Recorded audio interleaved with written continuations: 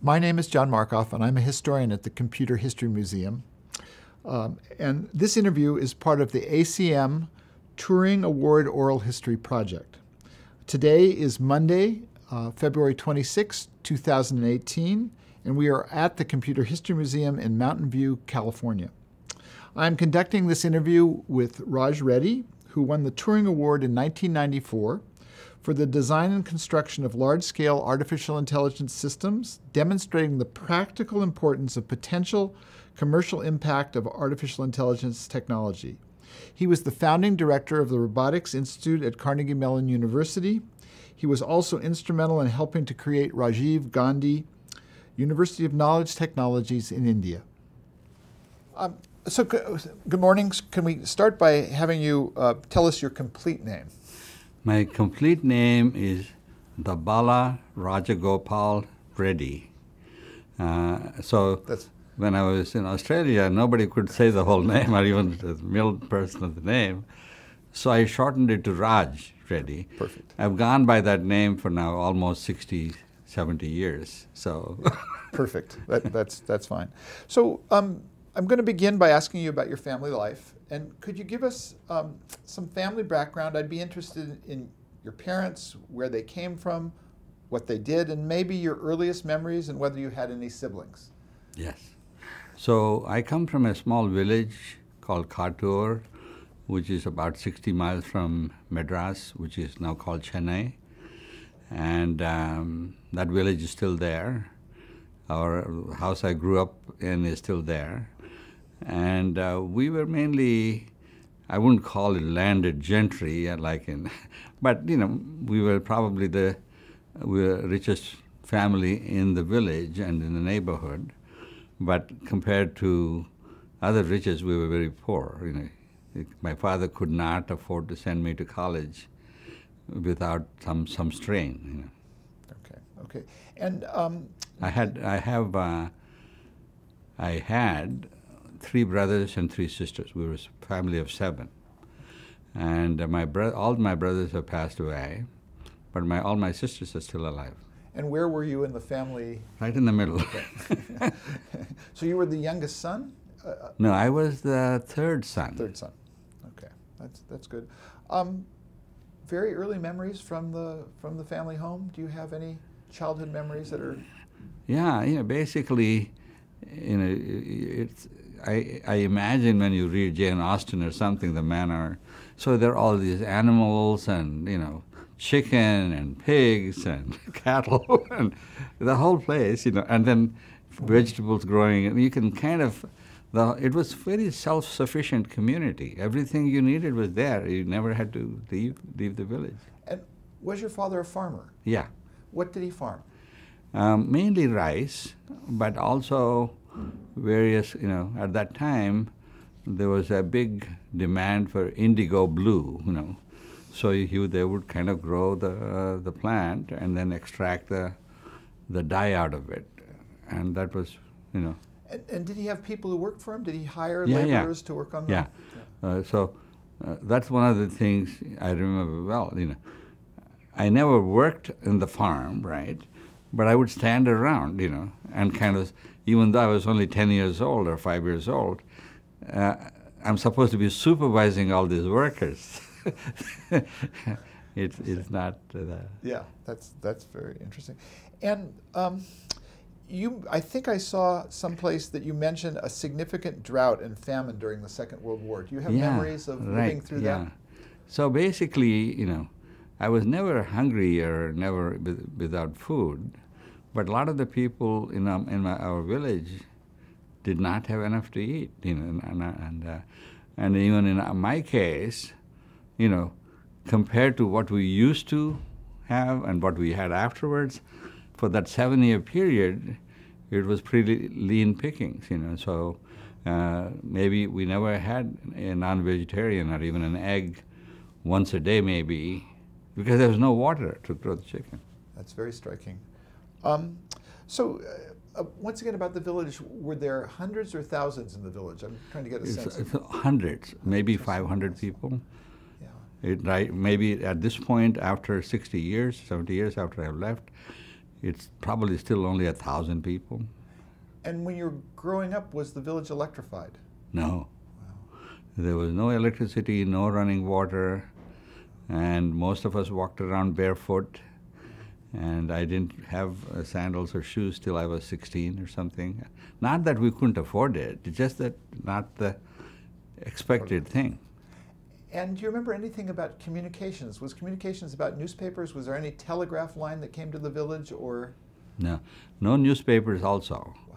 Only when I went to the school in the nearby town, Kalasti, I would kind of be interested in finding out what's in the newspaper. At that time, I must be in the 8th grade or something, in 8th or 9th grade. And no, children didn't know about newspapers, didn't care. I just, for some reason, I was curious. And I can't afford a newspaper, but there would be a newspaper in the shop, and I would kind of go sit down and read it there, and then go to school. Yeah. Do you remember how you learned to write? Yeah. So basically, the whole school, when I joined the kindergarten, 1st grade,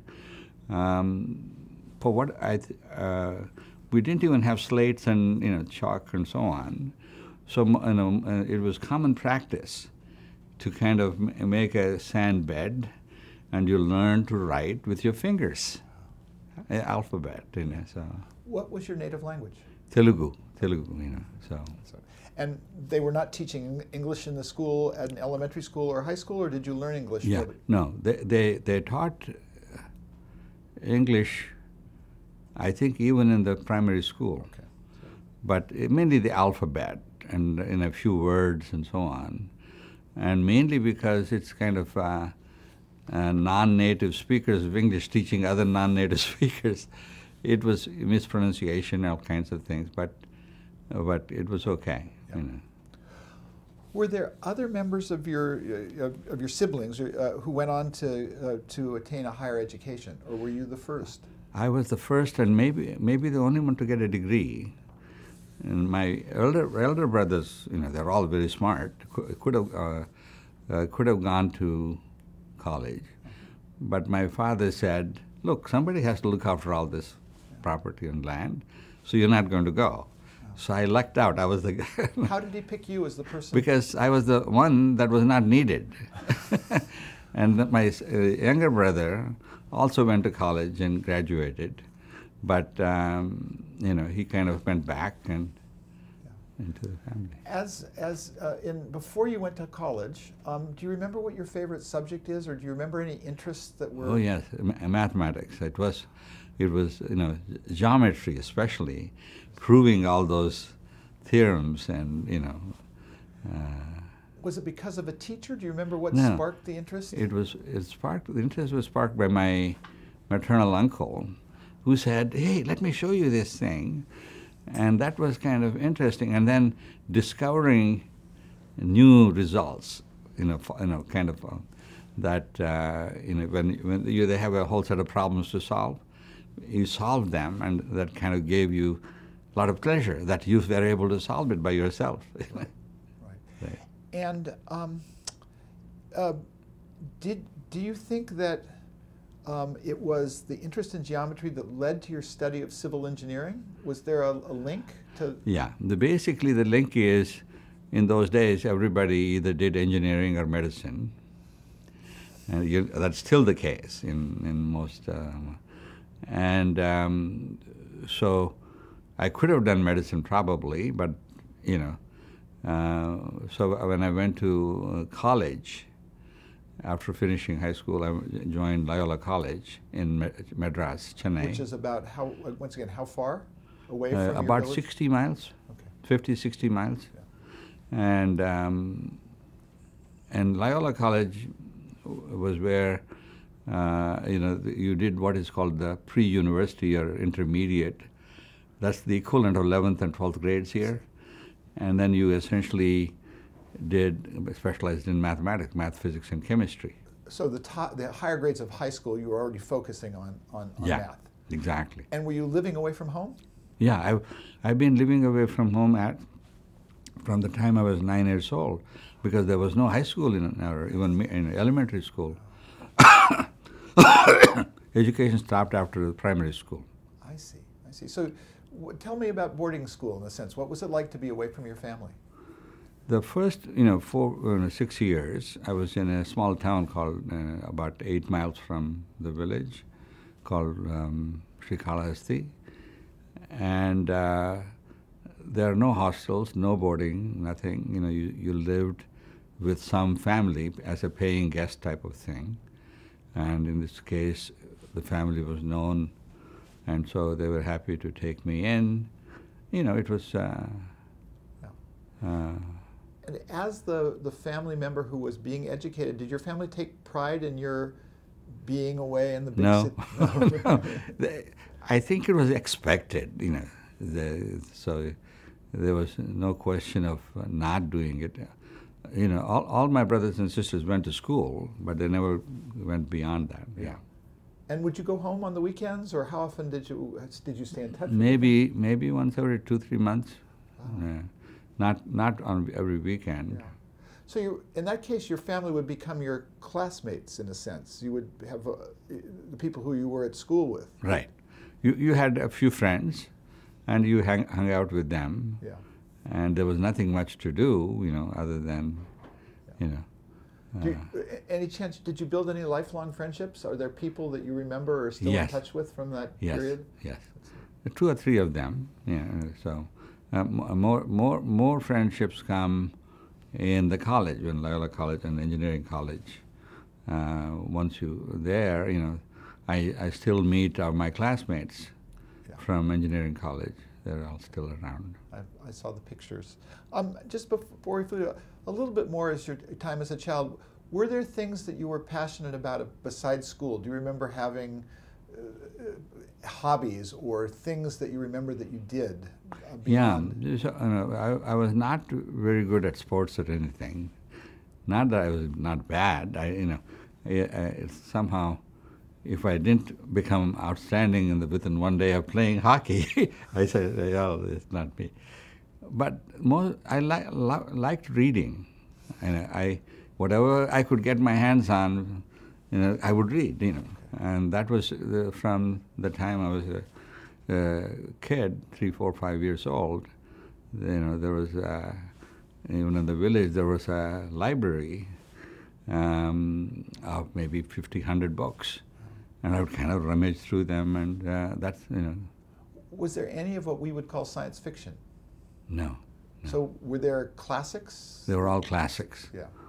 So you had a good sort of education. Yeah. Self-education, if you want to think of it. That is, nobody told me to read them. Yeah. It's just that, you're there and you don't have anything else to do. You kind of say, I wonder what this book is, Who was the author of Mowgli and Rikki Tikki Tavi? That's how I became familiar with India. Who was I'm blanking on the name. Kipling? Kipling, yes. Yeah. Did you stumble across No, Kipling? Yeah. So most of the books I read at that time of my life, those are all Telugu books, not English. Yeah. And do you remember making the shift from or beyond pure math to science and technology? Did you become, before college, were you interested in science and technology, or was it really mathematics? No, broadly, almost all technical subjects I was pretty good at, and but it was not. I wouldn't call it interest. It was something you're supposed to do, and you did. Yeah. Okay. Were there when you got to study civil engineering at college? Were there textbooks or other kinds of academic material that you encountered that was significant in your development, that really stands out in your memory? So there were a lot of textbooks, and the way I see that part of my life is, it was something I had to do, and I was good at it and okay at it, and I did it. It was not somehow. I did not become passionate about any of those things. The time I became passionate is when I got introduced to the computer. That much later came much later. Okay, Right. we'll get to that. I understood. Yeah. In high school or in college, were there any mentors or professors that really stick out in your mind? Were there teachers that made a difference? Yes, absolutely.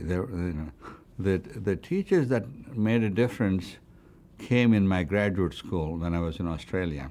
Okay. And there were two people who I worked with closely, and their claim to fame is they're the first users of computers in civil engineering. And so I learned how to program by just following them in the evening, and seeing them programming, and then I became their programming assistant after a couple of years. Yeah. Okay. They were called Stan Hall and Bob Woodhead. I'll ask you about them specifically in just a second. I'd just like to jump forward so that we don't miss it. Would you tell me about your current family, your children, spouse? Yeah. So I got married to a young lady, from my community. Her name is Anuradha, in 1966. I was already a grad student at Stanford at that time, about to graduate. And then she came with me, and then we, I stayed in an apartment building in Palo Alto, and then we graduated, and then we moved to another apartment, another small house in the College Terrace, Oh. You remember the street? Yeah. Harvard? Harvard, yes. Okay. Harvard Avenue, something like that. That's something we shared together when I was born. My parents were living on Stanford Avenue in College Terrace. Okay. About the time, well, no, it was a little earlier, but anyway, that's not part of it. So that's good. I'll come back. But was your wife, when you say your community, was she from your village area that you grew up? Or No. But, now, there's this caste system, right? Yeah. And so there are a group of people called Kshatriyas or warriors or something. Within that, there are subcastes and so on. So she was about 80 miles from our village, and my family and their family knew each other, and so there was a kind of a proposal saying, "Would you like to meet?"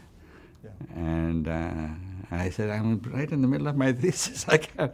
So I ended up going during the Christmas vacation and meeting her, and then getting married. And she came back with you. Yeah. That's a great story. Very traditional. And I have two daughters. They were both born here. One of them was born in Stanford, at the Stanford Hospital, other one in Pittsburgh. My younger daughter lives here in Burlingame. My older daughter lives in Los Angeles. Okay. Okay. I'll come back to that. In terms of your college career, you were in Air Force ROTC. Is that correct? Yes. Tell me a little bit about that. So that was one of the exciting parts of during that period. Namely, that was extracurricular. You became. It was called NCC, National Cadet Corps, Air Wing of the NCC, and so I learned how to fly. At that time, as part of that training. And so it was kind of exciting to be able to kind of learn to fly and go solo after 12, 13 hours, and then do aerobatics and all those things. The Tiger Moths with bi-wing planes. These are propeller-driven planes? Yeah, propeller-driven, but bi-wing planes of the kind that you would see in Wright Brothers movie. You could do aerobatics on it and loops and turns and everything else. It was exciting. Those are the things that were kind of removed you from the tedium of just studying and taking exams and so on. Yeah. And this is flying at some Air Force field near Madras? Is yeah, that where you were trained at? It was basically one end of the Madras airport was a private flying club, Madras Flying Club. I see. And Air Force rented planes and space and pilots from there, and you got trained. But at that point, you were heading toward becoming a civil engineer. That was Yes. your, Yes. yeah. And the people who were your co-students, did they go on to become? Would they go on to do commercial building design? Would that be the career path that you would have taken if you had gone in that direction? So many of them end up in government service, and in the government service, you might be building dams, or infrastructure, roads and buildings, and all kinds of things, or you might end up in some other kind of do postgraduate work and become a professor or something. Tell me about how you went from India to Australia for graduate school. So it turned out, I graduated from college in 1958, and it turned out they had some internships as part of the Commonwealth. Commonwealth was big in those days, and India and Australia were all part of the Commonwealth. So Australia had internships for students from India. So 3 of us applied and got in, and the 3 of us went together. Okay. We're all classmates, not in the same field, but different, mechanical engineering, so. Do you remember it as an exciting adventure to go to a foreign country? Oh, absolutely, absolutely. It was compared to the boring life, of just going and studying and taking the exams and so on. So it turned out that the airfare, if we did not fly straight from Madras to Melbourne, the airfare that we could do the same trip for 2/3 of the price. So what we ended up doing was take a ship to Penang, take a train from Penang to Singapore, and then take a plane, right? I think it was the best thing we did because it gave you all that experiences which you would never experience if you just got on a plane and got off, right? So do you remember roughly how long it took you to go from Madras to Melbourne? To Penang? Yeah. So from Madras to Penang, it took us like 3 days.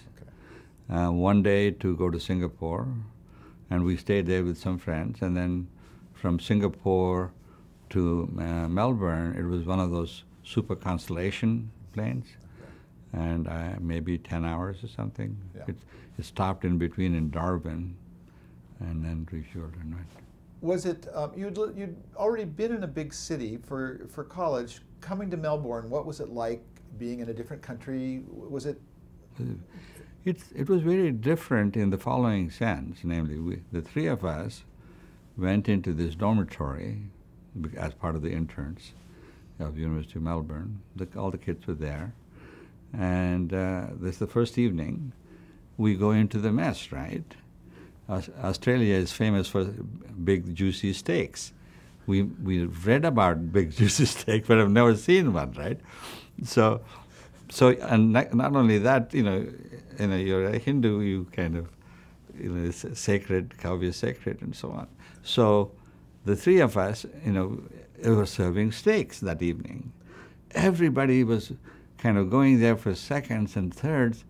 The 3 of us looked at it and saying, my God, this looks ugly. Big piece of meat. So that evening, all we had was bread, butter, and jam. Because we couldn't. It took me like 3-4 years in Australia to become full-fledged Australian. A Westerner in that sense. Yeah. Of the world. Yeah. Yeah, that's right. And now was this a master's program? Tell me what you went to study as part of. I just was an intern. Intern means you're just getting experience. Ah.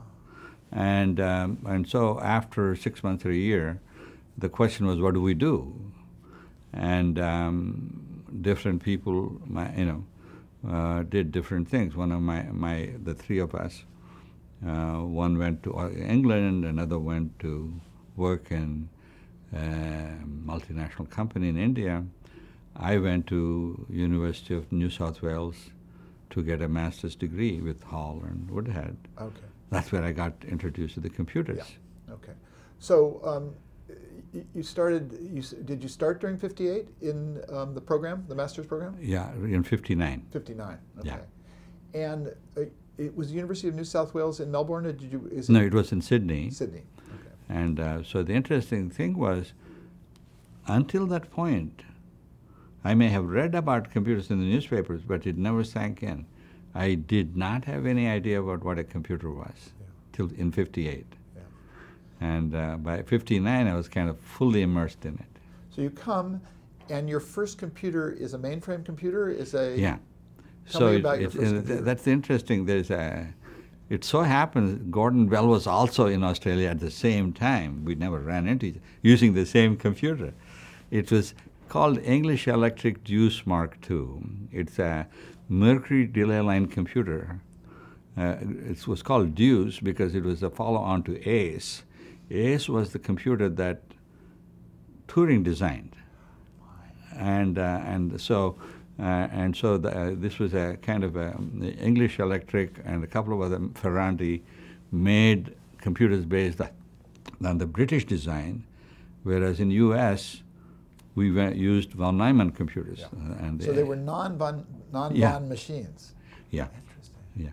They had memory and instruction set, but whereas in von Neumann computing, there were instruction and registers and so on. If you look at the architecture of ACE, it's kind of stack oriented. So you put things and it becomes a stack, and then you keep adding and then unstacking them. It's more complicated to think about, but I didn't have to think about it because somebody had already done a high-level language, and it was a matrix. It was the only data structure, and I could just. Do you remember, if you had to say the language was it like any of the other more familiar? Would you remember the name of the language? Right. It was called JIP. Something General Interpretive Program or something like that. It was an interpreter. Yeah, it was an interpreter. And the closest thing that comes to is APL of Ken Iverson, which is also uses matrix as a basic unit. And it was very powerful. I could, And at a practical level, how did you program with cards or how? Yeah. So first thing you did was you had a paper, and you kind of wrote down, take this matrix and do this operation with this matrix and put it in this result, right? That's the standard two operators and an operand and a result. And you wrote it down, and then you punched it into punch cards, and then you put them into a card reader, and then you read and do the thing. What would happen is, if you are doing a complicated algorithm, there was not enough memory in the computer, right? It's only 1,000 bytes of mercury delay line. So you actually broke it up. You printed out intermediate results, and then do another program to take the intermediate results and produce another set of intermediate results. So the punch cards were the memory. Right. And if you look at Babbage's computer, that was the same thing. All the big memory was in punch cards, and everything in the Babbage calculator was only registers and memory. Were the first problems of the civil engineering study? Yeah. So it turns out matrix algebra is very convenient for doing structural engineering problems. You can design. It's not that different than what's happening now with deep learning. You have to essentially do a vector multiplication to translate one set of probabilities to another set of probabilities. And so you take all the values and then multiply by this new vector, and then the results go to the next one. Yeah. Same thing, the same kind of operation. So you were working as a student with a shared machine right from the beginning. Did you have the kind of problems where you would have to wait to get access to the machine? Yeah. How much of the run of the machine did you have? So fortunately, in '59, not many people knew about computers. There were a few. And and you kind of signed up saying, I get an hour or a half hour block of time. and then during that time you did your calculations, and then sign up for some another block of time. So at that point, you talked about your early education in math. In terms of how much did it parallel the mathematical education you would get today? Had you already studied calculus and algebra and geometry, so you were well versed in? Yeah, we went through all of those things, and if you asked me exactly what did I learn, I'd learned a lot. I got almost perfect score in it, and so on. But if you ask me, what did I learn? Of course I learned calculus, all the things. But if you look at the kind of syllabus and the things that you would learn in the 50s, 70 years ago, and look at the stuff today, my grandson is studying, there's a significant difference. Tell me about the two people who you mentioned who were influential, Stan Hall and the other gentleman. Bob Woodhead. Yeah. Both of them were computer civil engineers, computational civil engineering. And they're the first ones. They said, "Oh, I need to do this huge amounts of computation, and I can formulate it as matrix structures, and then I can use a computer to do the results." And they went to England on a sabbatical and got trained there, and they came back. I was very lucky. I happened to go about the right time with the right people, and learning how to program learning by example. I never took a programming course. It was by example. I seeing what they did and how they did it. And tell me about living in Sydney during that time. Were you so focused on the projects that was your whole life, or did you have any experience in the city? Yeah, it was almost my whole life, but at that time, the Sydney Opera House was just being built. Every day there was newspaper articles about cost overruns, and people would say, "Why would we hire this architect? He's crazy." But that turned out to be a fantastic landmark for Sydney. And while you were in this graduate program, did you have a fellowship, or did you have to work to support yourself while you were studying? I had to support myself. I'm trying to think. Yes. But it was, I had worked as an intern, I had saved up some money, and that was enough. It was not that expensive. Okay, so you could focus on your life. I may have gotten a tuition waiver or something because I was one of the two top students in the class, but I don't remember. Okay. Yeah. And how much were you, to what degree were you actually seduced by computing at that point? The thing about computers was somehow you get instant gratification. You do something, it either works or it doesn't work. If it doesn't work, you say it becomes a challenge, saying debugging, right? That's what Papert and Minsky used to say. Learning is debugging. Right. Well, so at about the same time, so this is the late 1950s, there was around MIT this hacker culture emerging in the good sense of the word. Right. Would you say that you had a similar experience in? The hacker culture, I'm not sure it happened in 58, 59. It happened in the early 60s. Minsky and McCarthy were just there, and Ed Fredkin was there. And there was a fellow called Hank Ernest who built a mechanical hand at that time. And so people were kind of saying, what else can you do with computers than just number crunching? And the idea that you could do things that are not conventionally algorithmic, like, can you prove a theorem? Can you play chess? You don't think of them in the same way as kind of doing some nuclear code or mathematical solutions, matrix algebra or something. And so those kinds of things kind of led these four people, Minsky, McCarthy, Newell, and Simon, and there was that famous Dartmouth conference in '56, where Shannon was there, and a number of all the senior people, and they were kind of saying what kind of things, and so their problem was how to define intelligence. Turing had already written a paper on intelligence in the '51 or '52, right. And they were kind of trying to say, fortunately, just before they went to the conference, Newell and Simon were able to write a program that proved a theorem on the computer, produced a theorem and a proof. Right.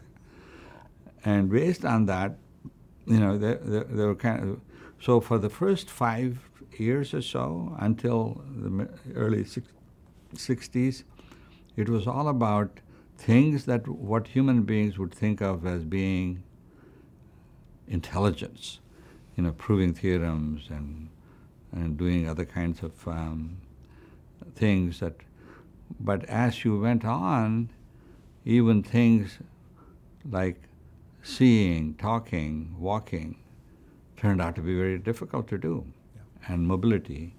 And after that, other problems of kind of what we used. One of the things that was kind of clear at that point was you could not think of AI-type programming as a conventional, regular step-by-step programming, but it is non-sequential. And so Prolog is an example that came out because it was, and in most of the early systems, but in mathematics, there's a set of things called post-productions. Post-productions were non-sequential. At each step, you say, where am I? What is the state I'm in? If I'm in this state, what should I do? And so you had to define preconditions for every action. And you could do conventional multiplication also. You say, if I'm in this state, I now need to go to the next state and multiply and add or whatever.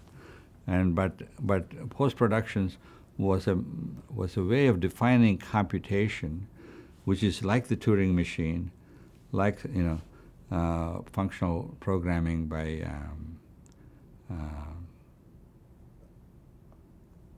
famous logician. Come to me. Yeah. So when you were using computing as a tool for civil engineering problems, did you become exposed to any of the broader computer world outside of that sort of focus in civil engineering that early? Yeah. So basically, that was like a 1-year period where I was exposed. Then I had to decide what I'm going to do. I had to get a job. And so I applied to IBM and got hired. Did you have a degree in civil engineering at this point? Yeah, I only had a degree in civil engineering, but they hired me because I knew what a computer was and had actually programmed one. Right? So this would have been 1960? Early 60s, yeah. Early 60s. You were hired by IBM in Australia. Yeah. And they already had mainframes that had been installed in... Yeah. I didn't get to work on mainframes for a year or two, but that's the first time they were coming out with transistorized mini computers. 1401 and 1620. They were still very expensive, $300,000, $400,000. And the memory capacity of a 1401 was either 4K bytes or 16K bytes.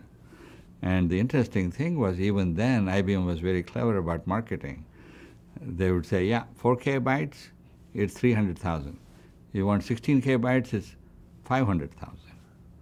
And then you say, at some point you would run out of space, and they would say, oh, you want the rest of it? And a mechanic would come, and he would turn one screw.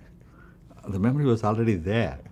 They didn't want the hassle of going and installing new memory. It was all built in, and it was very clever marketing, I thought. So what was your first job at IBM? I became what they call an applied science representative because I had a technical background. but you kind of did whatever had to be done. Was it a customer-facing role where you would actually go to the customer premises, or? I did, but more as a technical support, as a system. I was not a salesman, but. So these were early engineering and scientific applications Exactly. of IBM computers. Yeah. Okay. Do you remember the companies that were customers by any chance? Ford Motor was one of them. In Australia? In Australia. Oh. They had in Geelong or someplace, Ford Motor was manufacturing cars at that time. And so did General Motors and so on, but I didn't work with General Motors. So. And do you remember, were the problems production-oriented or design-oriented? Basically, it was databases. It was mainly supply chain management, and that's what we now call it. In those days, we didn't use that word. Yeah. They just needed to make sure that all the parts, all the components were there in the right time at the right place, yeah, so that they could manufacture them. The logistics of getting them there. Yeah. So how many years did you spend at, were you at IBM for the entire period before? Yeah, I was there for about 3.5 years, almost 4 years, so, from all of 67, 61, 62, 63 September, I went to Stanford. And so tell me about the thought process that led you to decide you wanted to get a graduate degree, and what was going on in your world? So I already got a master's degree, MTech, in civil engineering. And once I started working at IBM, and at the early on, I said, maybe I'll do a PhD, but it was not clear what I was doing. Within a year, it was clear I'll never go back to civil engineering. Complete switch. Mm-hmm. And I was fortunate because at that time, there was not that much to learn in computer science compared to what it is now. So I could essentially learn everything pretty fast and become as good as anybody else. Yeah. And so I said, if I'm going to do a PhD, I might as well do it in computer science. And then you looked around. Why Stanford? I applied to 2 places, Carnegie Mellon and Stanford, because those are the only places that had AI. And MIT also had it, but I didn't apply there. And Stanford accepted me, and Carnegie Mellon put me on some waiting list or something. They didn't have a computer science program at that time. And so I would. But Stanford's, what year did Stanford's CS program start? It was in 65. And you came to Stanford in 64. 63. They already had a program in computer science as part of the math department.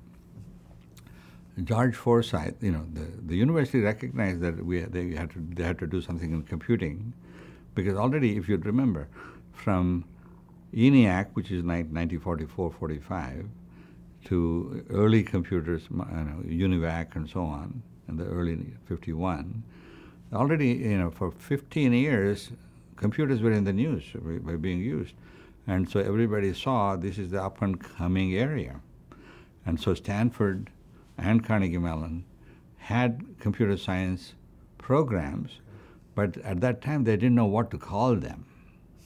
So they basically said, we'll set up a program in the case of Stanford, it was in math department, because most of the computing was being done in numerical analysis.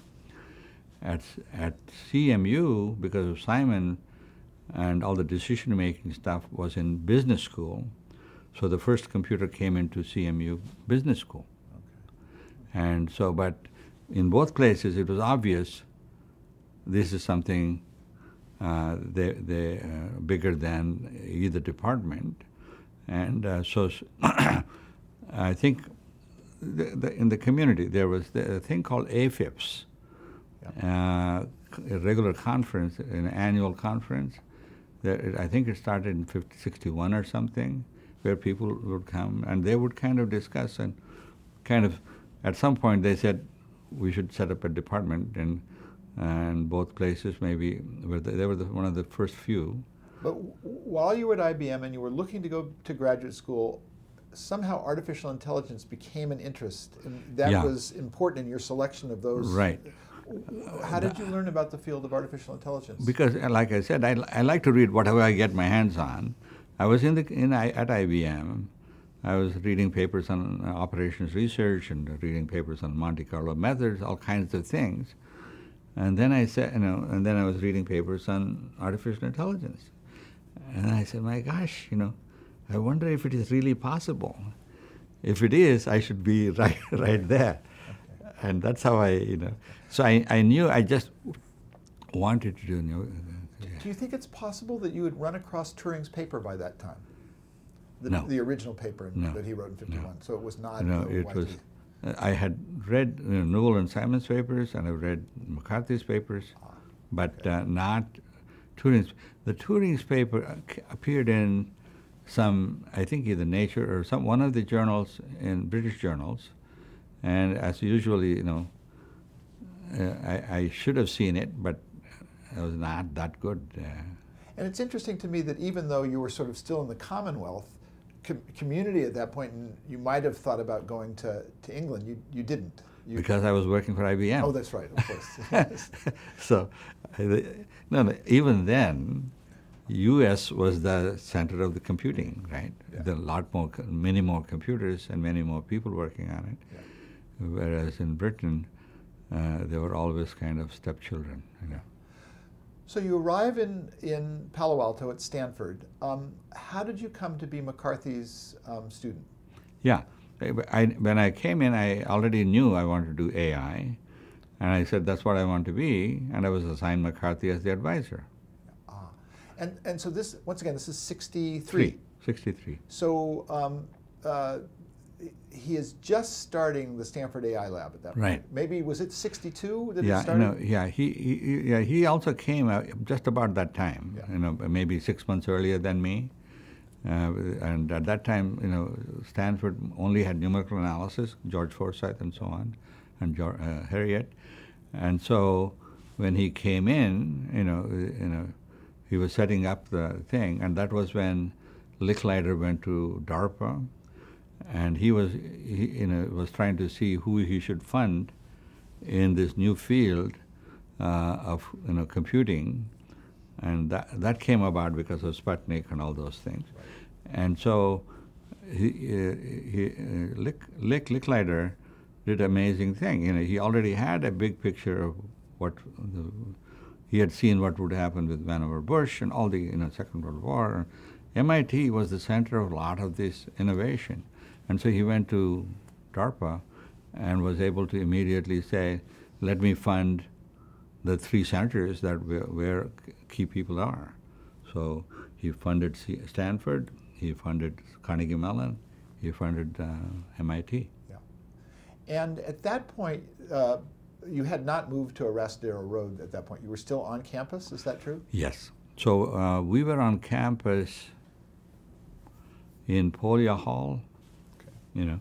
And then all the computers were next to it in Pine Hall, and it turns out the big computer was Burroughs at that time. Everybody was using it, and McCarthy got the first PDP-1, maybe first or second that DEC ever made, and it was all by itself, and there were people like Steve Russell and others building time-sharing systems on top of it and so on. And the interesting thing was all of them had the American work ethic, right? They would come in the morning, work till 5, and then go and do other things. I would do just the opposite. I would come at 4 in the evening, talk to them. From 6 in the evening till 8 in the morning, I would work on the computer. And I thought I died and went to heaven, because in those days, the time on even PDP-1 was like $1,000 an hour. So every day I was burning like $10,000 to $15,000 an hour. You basically had an early personal computer. Absolutely. And nobody else there. Yeah. And the only other person that would occasionally wander in was John Chowning. He was a professor. At that time, he was just a researcher in music. And he was trying to synthesize music. Yeah. There's an example. For example, people that conventionally used computers didn't think using computers to generate music was not seen as conventional computation. Right. but it was seen as part of AI. You know, if a computer can generate music just like you and me, hey, that's intelligence. Yeah. And was Russell's time-shared implementation working then so that you and Chowning could share? It was not already working. He was doing it simultaneously, but I was only using it as a standalone, personal computer. Yeah. I didn't need the time sharing. Do you remember, besides Chowning, do you remember any of your classmates in that very early period? Sure, yeah. The two people that are still, kind of well known is Bill McKeeman. He was, the two of us graduated together. He's a very good friend. And the other person was Cleve Moeller. He was my office mate. Okay. He was in numerical analysis. Cleve then went off and became professor in Arizona or something and did this math lab, math pack. And that became Math Lab and MathWorks. Yeah. And so, there is an example of an amazing career where for the first 20 years, he was just a professor, and then suddenly they did a very clever thing. Unlike other computer companies, they never took it public. Even today, they probably make a few $100 million of profit. It's just distributed among the founders, and a lot of it is just given as bonuses to the employees. Yeah. Tell me of your first impressions of McCarthy when you came to Stanford. No, McCarthy even then had a beard and was, kind of, he was kind of dreamy. He was kind of somewhere else, But, the first thing was I had to say, John, I came here to do AI. I don't want to do numerical analysis. He says, but that's required. You have to do it. So I did, take Gene Golub's course in numerical analysis. As history would have it, out of the 7 or 8 students of McCarthy, every one of them failed that course except me. And so in the faculty meeting, McCarthy said, nobody wanted to take your course. We should eliminate it. He said, and so Gene apparently said, that's surprising. Reddy came to me at the end of the course and said he liked it. I got an A, and it turned out both were true. It's what we now call non-monotonic logic. At the beginning, something is true, including me. I didn't want to take. I said, okay, if I'm going to do it, I might as well do it. At the end, I enjoyed learning new stuff that I wouldn't have learned otherwise. Yeah. Coming to Stanford in the early 60s, you worked in the evenings on computing, but do you remember much about the community, or did you get involved in any of the things that were not related to the AI lab? Yeah, I knew most of the people in computer science. There was a small department that time. But I did not know much about the rest of the Stanford community. For example, I only went to one football game in my whole 6 years or something at Stanford. And when I first came in, it was not something on my horizon that I would attend any of those games, right? Whereas if you're an honest, red-blooded American student, that was part of your culture. Yeah. You went to football games and basketball games and everything, and they would stand up in long queues to get the season tickets. So it was a big deal at that point. Yeah, it's probably still is. It is. Did you live on campus when you first arrived? Trying to think. Yes. Okay. I lived on campus for 2 or 3 years. Okay. There's still a building called Barnes Hall or something. That was one of the places. Yeah. Before that, living, there was not enough space for all the students. So graduate students were told to go find their own, right? But there were some graduate student housing, so I stayed there. And when did the move to Aristidero Road for the Stanford AI Lab happen? Was it fairly soon in your... It was 65. So a couple of years. Okay, yeah. Yeah. And did that mean at that point, did you have to have a car to get around, or how did you Yeah. get out to? So I did have a car. So it turns out, because I had worked for IBM and so on, I did have enough money to buy a car, and so I did, you know. So Gene used to say, "You're the only student I know that has a car," or something, you know. But And did you look around in the Bay Area at all? Would you on your free time would you drive to San Francisco at all, or did any of that interest you, or were you very focused on computing?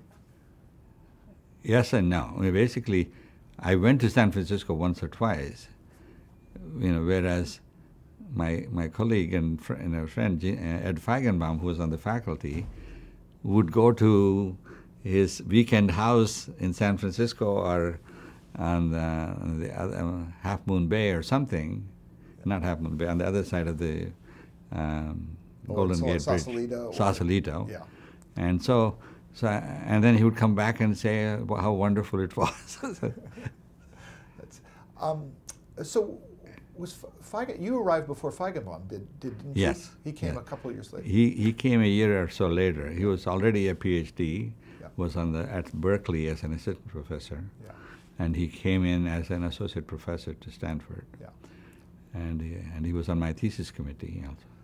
So you were involved in two early communities that are very interesting. One was the SAIL community, Right. and the other was the broader ARPA community. Right. When did you start? There are these famous ARPA meetings Yes. where the graduate students would go along too. Did you go to any of those early meetings? And do you have any memories of?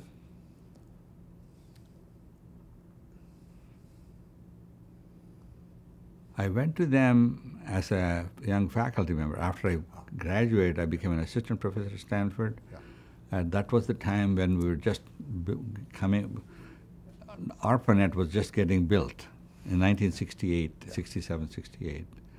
And there were kind of meetings and everybody would come to Stanford and we would all have a big meeting and Marvin Minsky came and spent a year in 1964, 65. So I think the move to Arastadero happened middle of 64, I think, September Fairly early, 64. Yeah. It was called the DC Power Building, and Yeah. you got to occupy about a half of it or something. Right. And had Les Ernest showed up to manage it by then?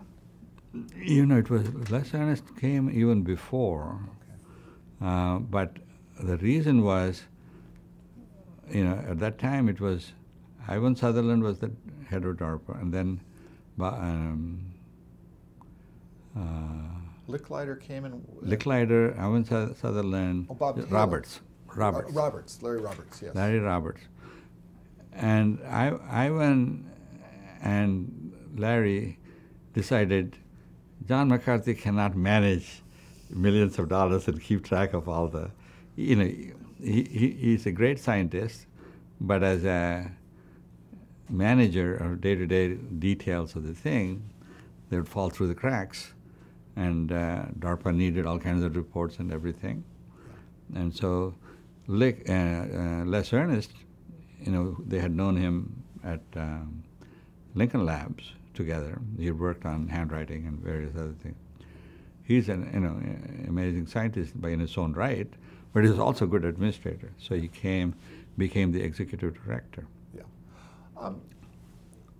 Two questions. What was it like to be McCarthy's graduate student, and also how did you come to that early interest in speech as a research area? Yeah. So the great thing about McCarthy is he kind of let you do whatever you want. And he would kind of suggest some things. And one of the suggestions was, hey, we just got this computer. It has an everyday converter, and you can digitize speech. Maybe one of the students can build a speech recognition system. So I said, I'll do it, you know, and that's how I got into it. Wow. And so that was, at that point, had anybody else done research in the field? How brand new was it at that point? It was brand new to me because I didn't know of anybody else doing the research. Later on, I discovered Bell Labs had a large group of people that have studied speech from 30s speech coding. Mostly they were in the coding and compression. But Peter Denish, there were one or two people that built speech recognition things, digit recognizers, using computers in the 61 time frame. And then at some point, I'll remember the name, the senior director of DARPA, Bell Labs, decided they shouldn't be doing speech recognition. They stopped. And that kind of set them back a little bit until Flanagan and Larry Rabiner came and started it up again, and Vishnu et al. So tell me a little bit about sort of the nitty-gritty of your early speech work and what you focused on and what the challenges were. Basically, right from the beginning, I come from Indian language, Sanskrit and so on, right? They're all phonetically based. You speak what you write, and you write what you speak. And so from that point of view, one of the first things you learn there is all the vowels. And then once you've learned the vowels, then you take the consonants and kind of say they can be modified by the vowels, or the vowels can be added to the consonants. So and then ka and ga, those are stops, and then cha and ta. So they all have the same vowel but different consonants. And in Indian language, all the consonants are organized together, and that you learn them, and they're either aspirated or unaspirated. So if you're a linguist, you would know all this. I was not a linguist. I came from a different culture, but I invented for myself the same kinds of things. I said, let me see if I can recognize vowels as the first thing. And I built a pretty good working vowel recognizer. And you did it all the way from the hardware up to the... No, the hardware was already there, the A to D converter. And I had help, I think, like Steve Russell or somebody wrote the low-level sampling things. So I could call the subroutine, and which would sample whatever was being said. Like you start and stop, and then you get the thing. There's a waveform, and then you decide what you do with it. Yeah. And at that point, there's this famous story about an MIT graduate student who was assigned computer vision as a summer research project because they didn't realize, apparently, at the very beginning how hard the problem would be. Yes. What was your thought about how complex speech would be? So, I think that is par for the course. All of us in AI thought we were kind of wildly optimistic with no basis, saying, oh, we should be able to do all of this. And in fact, if you take Marvin Minsky, and he said, yeah, let's build a Mars rover, and we'll build it, design it, and build it in 64, 65, and we can put it on a satellite to Mars, and it will go around and be a Mars rover in 67. So we started working on those kinds of things, If you remember, at SRI, they were working on Shaky. Yep. And at Stanford, at AI Labs, they were working on hand-eye coordination and picking up things. Which led to one of the first robot arms? The robot arms. Yeah. And Rick Scheinman was the guy that was there and designed all of those things. Yeah. And so the range of activities at Stanford at that time are kind of broad, all the way from vision and robotics to speech and language. And, even then, Roger Schank was there and Ken Colby was there. Roger and Ken were trying to understand language in the specific context of can you understand paranoid behavior, right? Perry, Perry. And so, had ELIZA already been done on the East Coast? Yeah, ELIZA has been done, but except it was not true understanding of language. It was looking at some couple of keywords and then responding. And we did that kind of a thing, where it turns out we had this fast forward 20 years, 30 years. Turned out we had a video interview like we're doing now of Arthur Clarke that was done by WQED in Pittsburgh. And so we said, let us build a synthetic interview system so that wouldn't it be great if your great-grandchildren could talk to Arthur Clarke or Einstein and ask him a question and they would answer. And the answer is they would just take a couple of keywords and find anything that he said using those keywords. And then he says, and then he would say something. There's some link, but it's nothing to do with understanding it. Right. Did speech become the sort of the principal thread of your graduate studies? Yes. And did it lead to your dissertation? Yes. Okay. So that was my PhD thesis. And describe a little bit of your PhD. What problem were you trying to solve when you... I was trying to understand connected speech recognition, and then you apply it to some application like hand-eye system, controlling some computer with voice.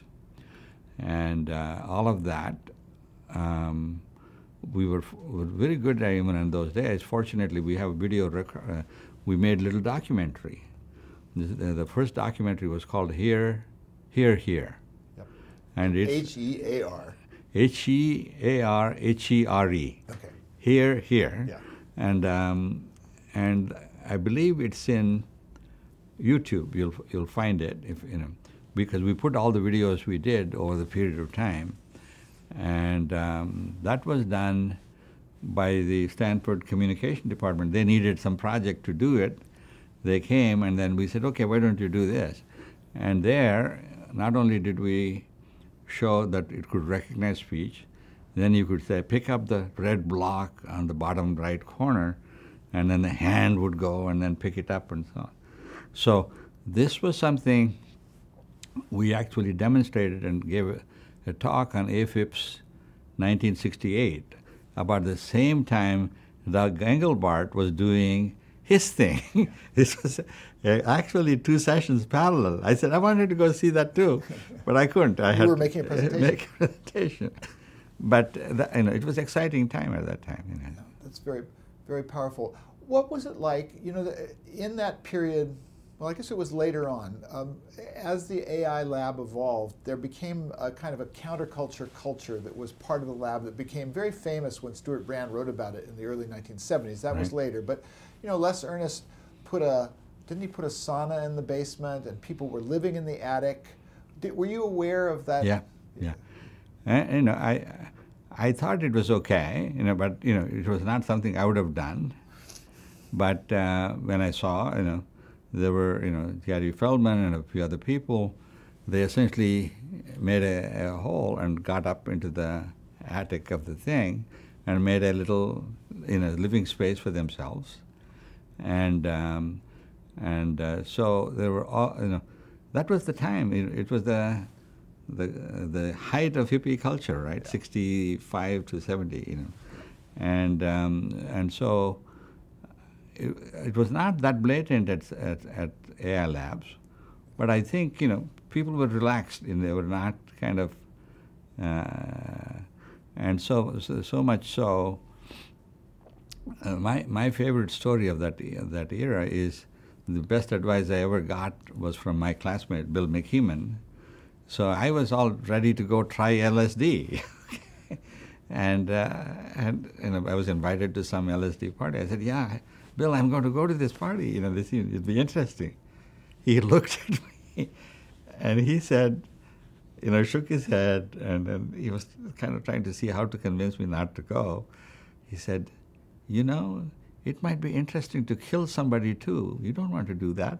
Let somebody else do it and then learn from it. I think that was the best. I never did go, because obviously, there are things that you don't know what the impact will have. Were you aware, roughly the same time, there was work going on to build a speech interface to Shaky? Yeah. Were you aware of their work, and were they? Yeah. Did you ever? Yeah, Stanford and SRI and Stanford had close working relationship. There was Marty Tannenbaum, who was working on vision, who was a graduate student in the Stanford lab, but he was also working for SRI. So there are a number of people back and forth, Peter Hart and Nels Nelson and so on. But basically at that point, they had kind of carved out something they wanted to do, because the DARPA would say, look, we want you to tell us what you want to do, and we'll fund you for that. Yeah. And at Stanford, it was a kind of a Center of Excellence grant, yeah, where you could do anything you want. That was the difference. Yeah. Where SRI, they would say, okay, we're going to fund you some of these things. Whereas at Stanford, anything that anybody thought of could be done. Okay. During the period when you were a graduate student, did you publish papers or give talks? What was the culture like? How did you share your research as you went along? Yeah, there were 2 or 3 papers I published at that time. One was by myself, that was just in the Journal of Acoustical Society of America, and one was in CACM, and one was at AFIPS. Okay. So the AFIPS was actually a joint paper because it involves Hand-Eye and Les Ernest and McCarthy. All of us were co-authors at that time. Whereas some of the other papers were just narrow, defining how to detect pitch periods or something. Yeah. It's just a technique. Yeah. And so, but the most interesting part of that time is going to this 2 or 3 conferences. There was a conference in Los Angeles, the first conference where the first Turing Award was given in 1966. Alan Perlis was the first recipient of the Turing Award. He's from Carnegie Mellon. And I was still a student, and McCarthy, I said, can I go to this conference? He said, sure, So he sent me to Los Angeles, and it was great, And then the following year, or maybe even the same year, there was another conference in Boston, where Danny Barbara presented his paper, and Bert Raphael presented his paper on AI problem solving. And there were all kinds of exciting things going on both sides of both coasts. And so the interesting thing to me was to kind of get a big picture saying, what is all happening? How do we find out everything? And there was no place to go to kind of get a big picture saying, here are all the major advances that have happened, and here's what it means. In an early book, Hans Moravec, in the introduction, talked about the optimism in the field, and I think the thing that he said that in '62, when McCarthy first applied for ARPA funding, he thought that building a thinking machine might take a decade in that proposal. Do you remember that level of optimism at that point, that it seemed like... It was, when we hear those things, we believe it too. Another one was, Herb Simon said, there'll be a chess machine that'll beat the world champion in 10 years. And so a number of these kinds of things where we thought you could build a speech recognition system maybe in 10, 15 years, and vision and everything, every area that we were touching.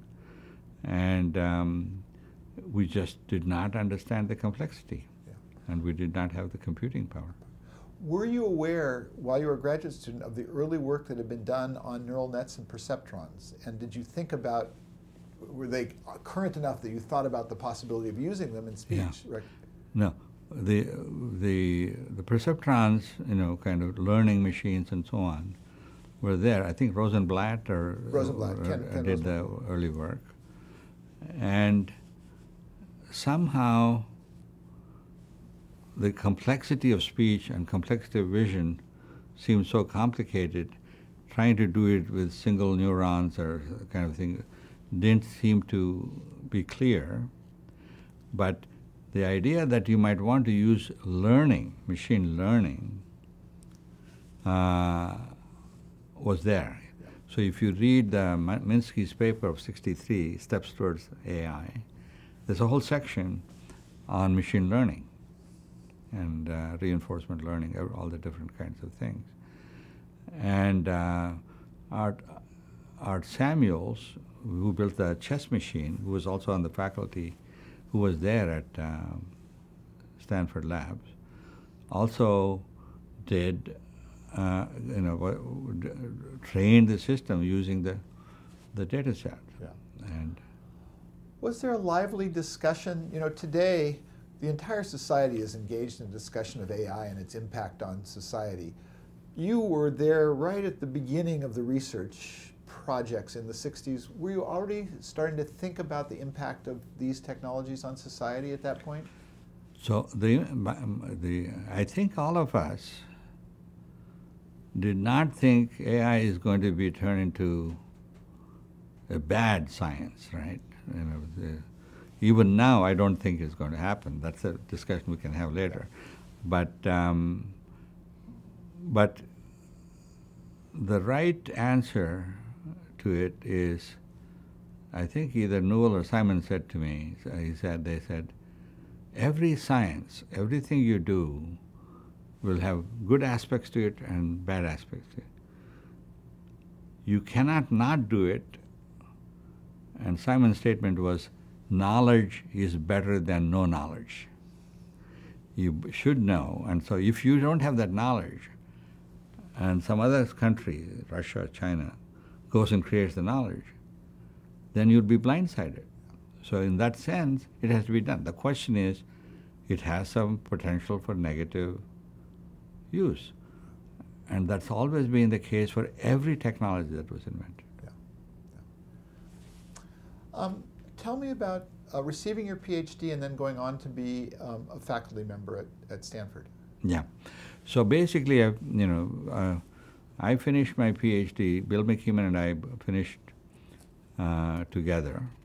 We were two of the four that started the first batch. 67 then? 66. So just in 3 years. It was 3 years. Yeah, very quick. And the interesting thing was, so I had my orals in the morning and Bill had it in the afternoon. So I say, Bill, I was the first PhD. And he says, look at the graduation list. Bill McKeeman is first and then Raj Reddy.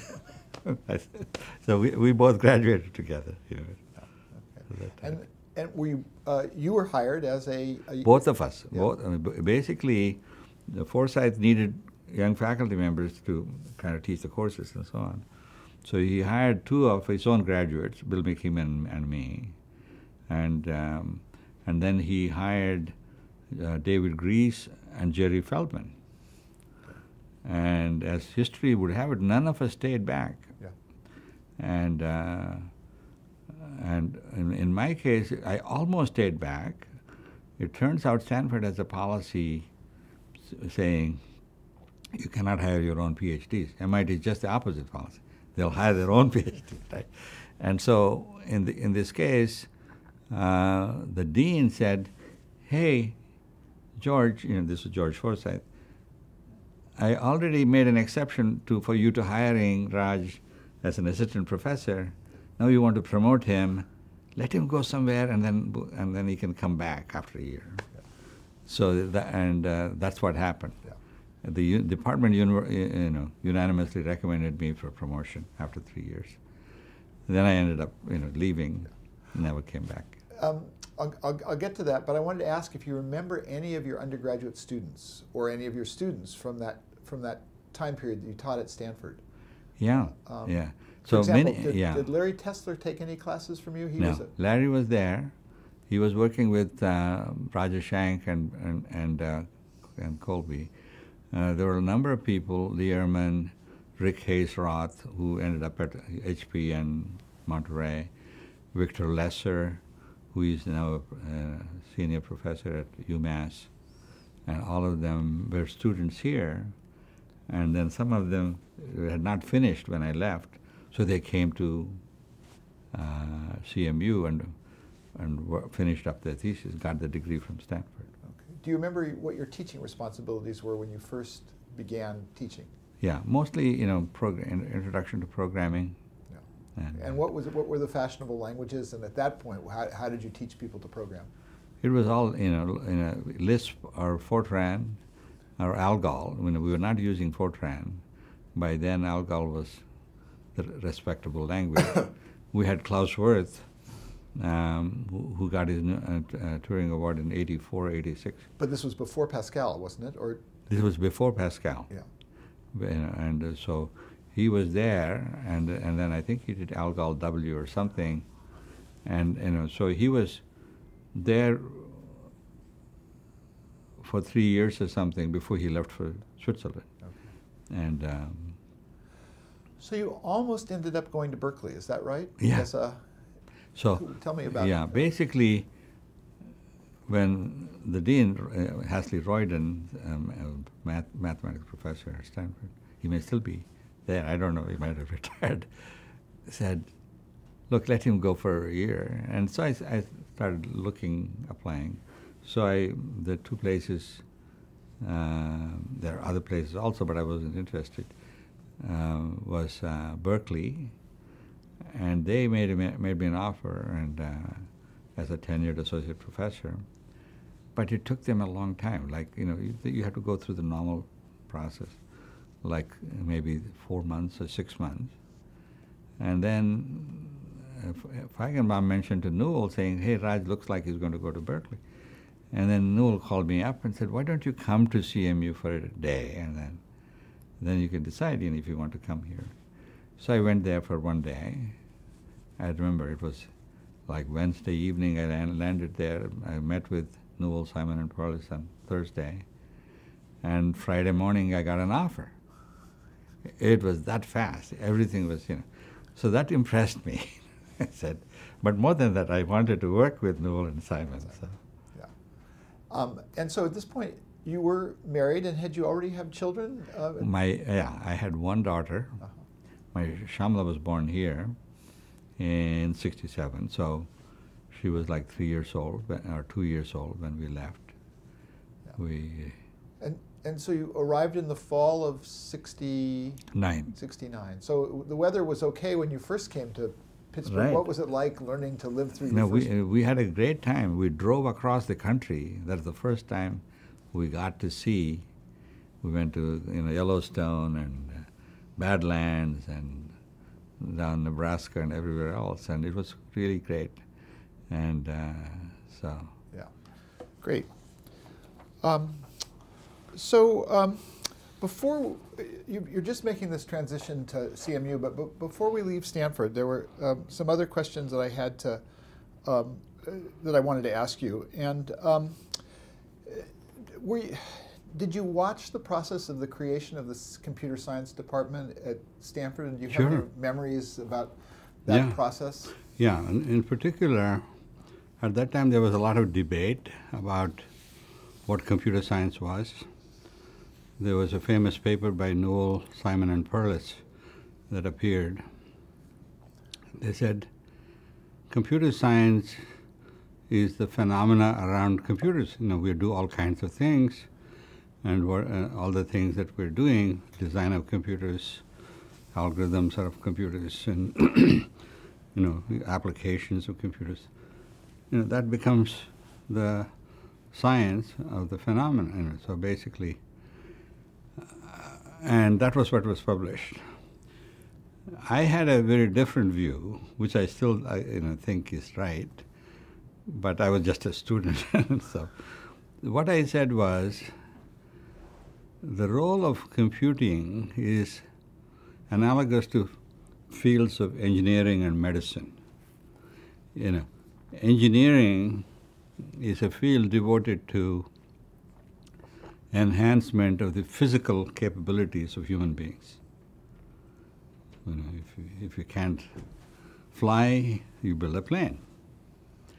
And medicine is a field devoted to repairing the human being. Computer science to me was field devoted to enhancing the mental capabilities. Anything that you do with your brain, computer can be used to enhance it. That was my thesis. I think it is still more or less correct. Yeah. But at that time, it probably either looked too grandiose or whatever. Gottlieb, who was the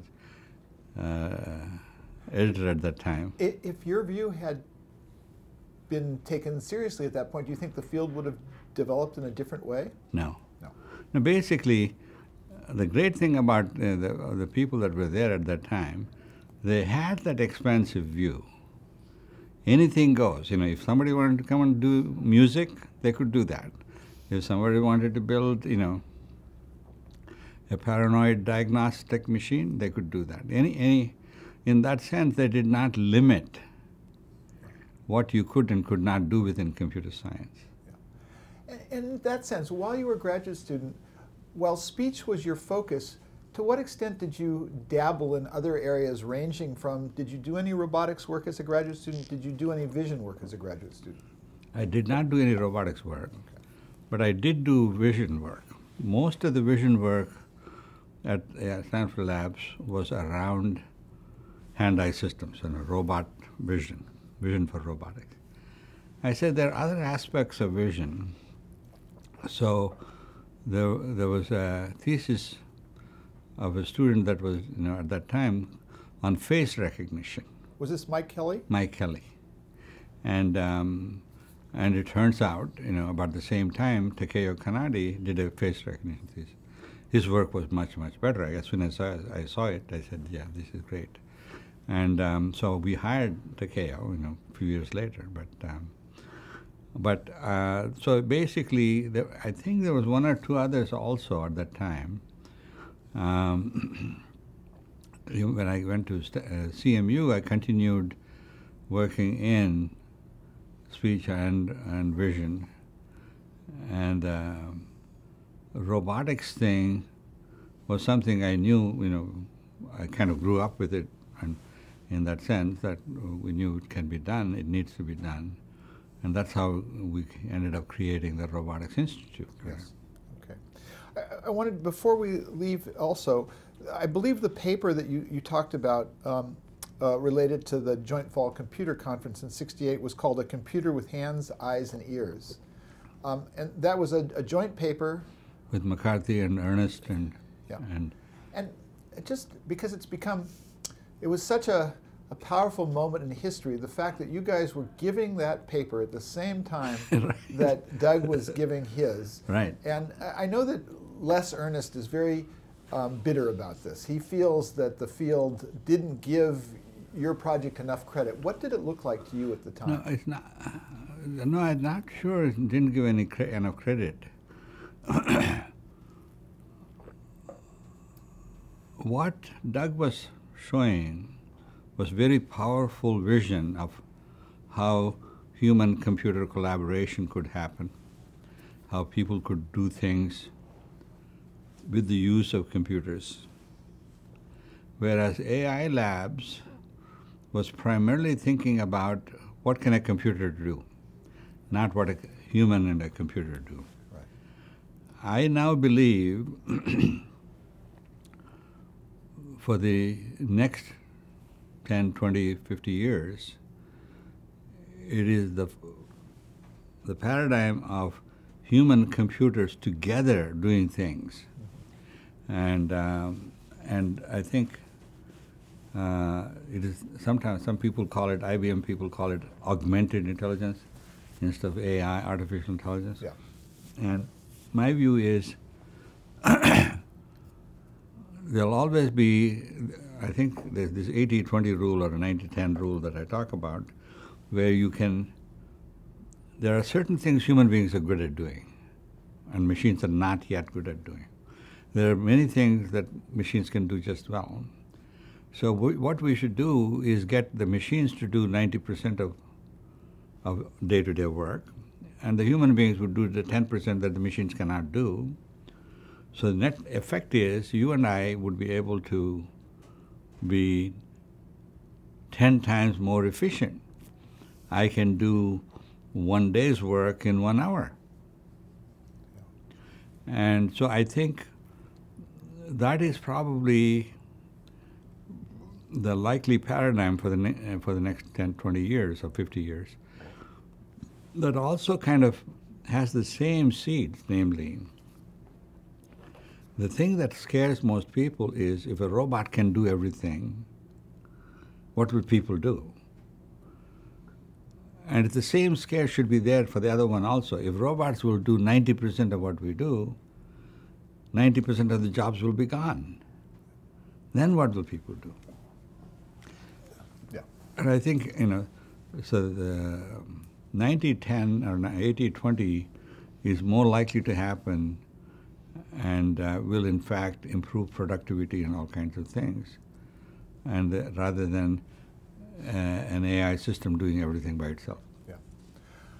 Also, before leaving Stanford, I wanted to ask, you stepped back and you had to say, during that period of my career, my intellectual influences, what would you identify as your key intellectual influence during that period, either a person or ideas? What really drove your development? Basically,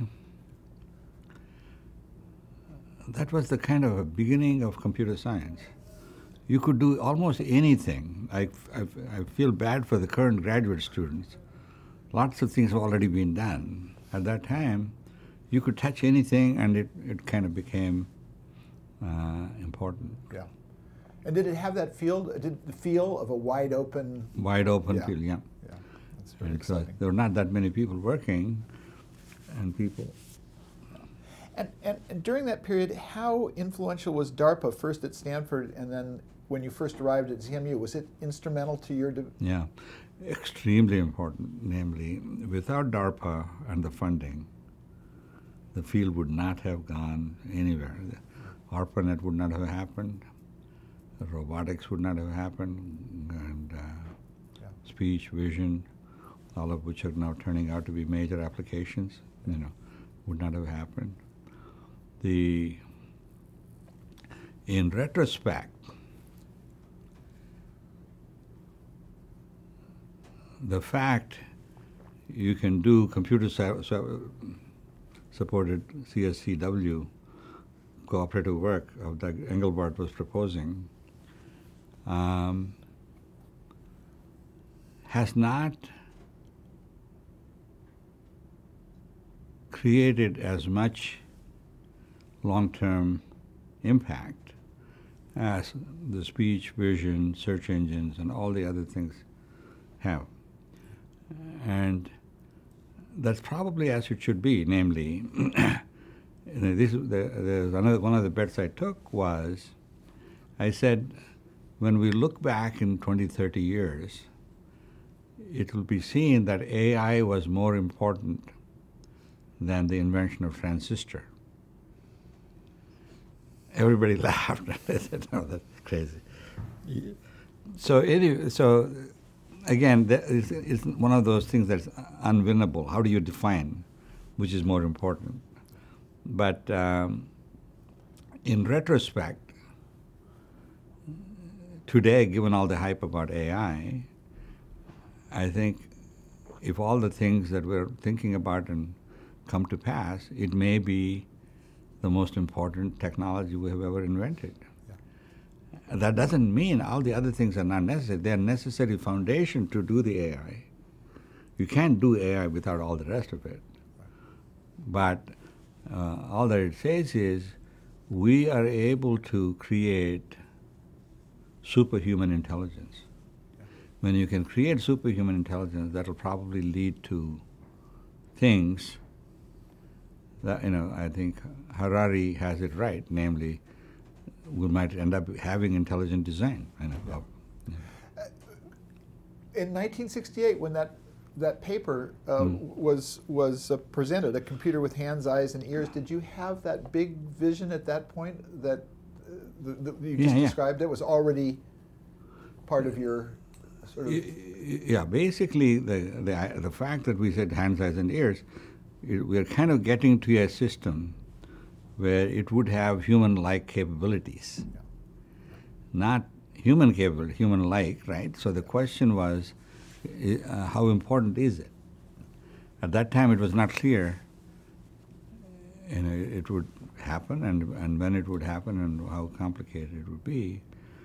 Even 30 years later, in year 2000, if you asked me, I would say, speech recognition from open population, unrehearsed spontaneous speech from open population would not happen in my lifetime. Now here we have it, and that has nothing to do with the fact that we have been doing speech recognition research. It's got everything to do with the fact we now have 1 million times more computing power. Without that power, we could not have done it. Yeah. What was it like collaborating with McCarthy? And do you remember anything about writing the paper or putting the paper together with them as a young graduate student? And yeah, no, well, you were already faculty. Yeah, I was already a faculty member, but McCarthy didn't seem to care. Okay, and he was happy. He was one of the great things about him is he was very permissive, empowering. And he would say, "Okay, you want to do that? Go do it." And that was exciting in a way. But at the same time, if he had kind of taken more time and spent more time with the students and so on, maybe we might have done a bigger, better job, because he had great ideas. Whenever he would say something. Even I remember we were driving back together to Arrestadero Road once, and he said, that it is not what the computers do, it's going to be what the applications of computers that will transform the world, right? He even then, even though he was kind of doing theoretical AI and so on, he was seeing the applications. Interesting. As a Stanford faculty, as a junior faculty, did you attend, I mentioned it earlier, the DARPA PI meetings, and were they happening at Snowbird at that point? Do you remember? No, they were not happening at Snowbird. Snowbird was a later thing. Later, okay. I remember attending a DARPA meeting at Monterey. This was already in the early 70s, I think. Okay. So you were at Carnegie Mellon by the time. I was, Steve Lukasik was the DARPA director. And he came, and I remember one thing he said, even now that's important. He says, "I don't care about what you're doing, at the low level of things. Tell me what you can do to improve the efficiency of the President of the United States." And he needs to understand and act on things. If you can kind of create tools that will make him do his job much better, and so and that's where his mind was. And do you think that had an impact on the DARPA researchers? Did they actually sort of maybe subconsciously, but I don't think any of us changed anything we were doing as a result of that. Yeah. And when you look back at Stanford, who were your closest collaborators at Stanford while you were there? For example, did you work on any projects with Eb Feigenbaum?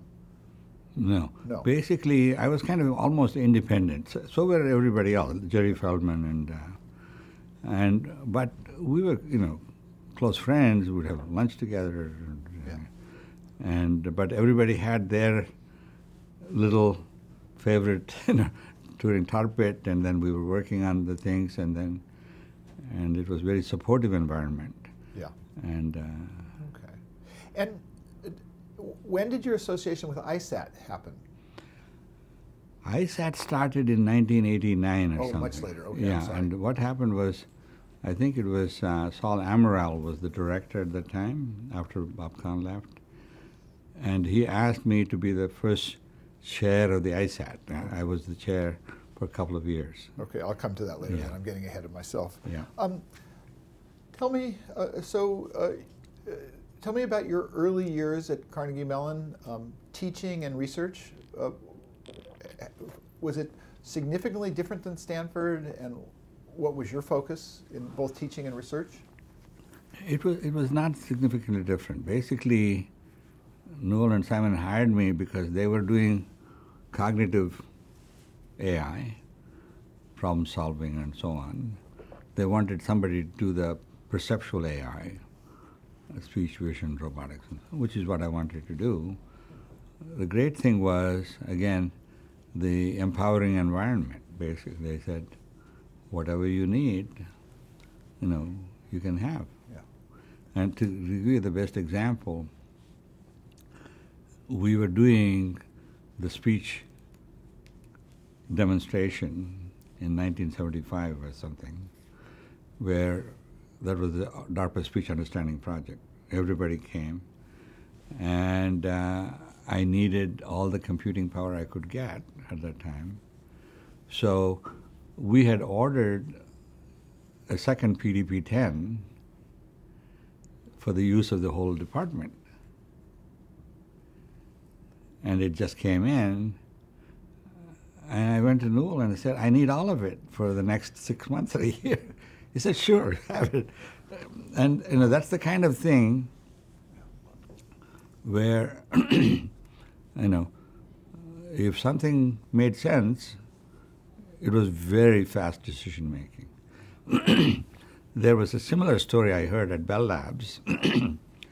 Penzias, Anna Penzias, was the director of all of Bell Labs, and Vishnu Atal was doing cell phone capsule coding.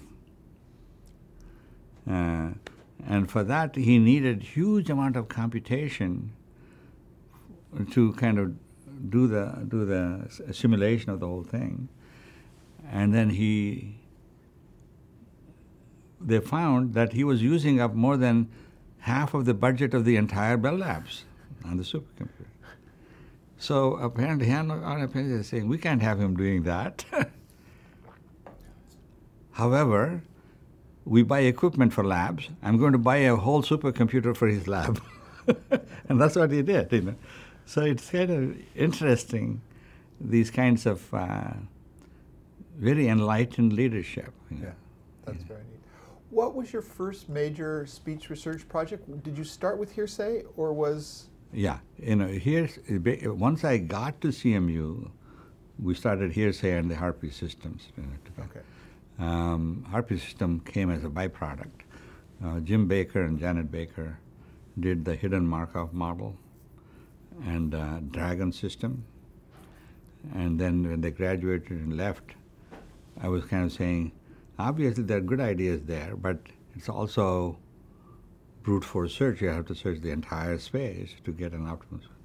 Can we do a combination of the two? We created this beam search where we say, we don't have to look at every possible thing. We throw away all the unpromising things, and so you'll get something. And so you may not get 100% correct. You may get 99% correct. And so that was Harpy? That was Harpy. Harpy. And then distinguish it from hearsay. So hearsay was a blackboard model. The idea was, here are all the different knowledge sources. Each one was an expert in one thing, in a lexicon or in a syntax or semantics or something. And each knowledge source, if you're playing chess or understanding chess game, the fact you say pawn to king 4, knowing the chessboard, you can use that knowledge to kind of constrain what was said. It turns out all knowledge have the same property. Whether knowledge about a sound, knowledge about a word, knowledge about structure, whatever, all that they do is reduce the space of alternatives that you have to look at. Mm-hmm. Okay. And so that idea that you have these different knowledge sources, they don't speak the same language, but somehow you can use them. And then the blackboard model simply says, everybody, when they discover something, this hypothesize and test paradigm, writes on a blackboard. While the others may not be able to speak their language, they can see the hypothesis. And then they can, based on what they see, they can do their thing. This is the same thing as the post-productions we talked about earlier. At each state, everybody looks at what is there. Given that, what can I do? Yeah. And so that kind of, that's basically the models of AI, this idea of non-sequential computation, simply say human brain works in this particular fashion.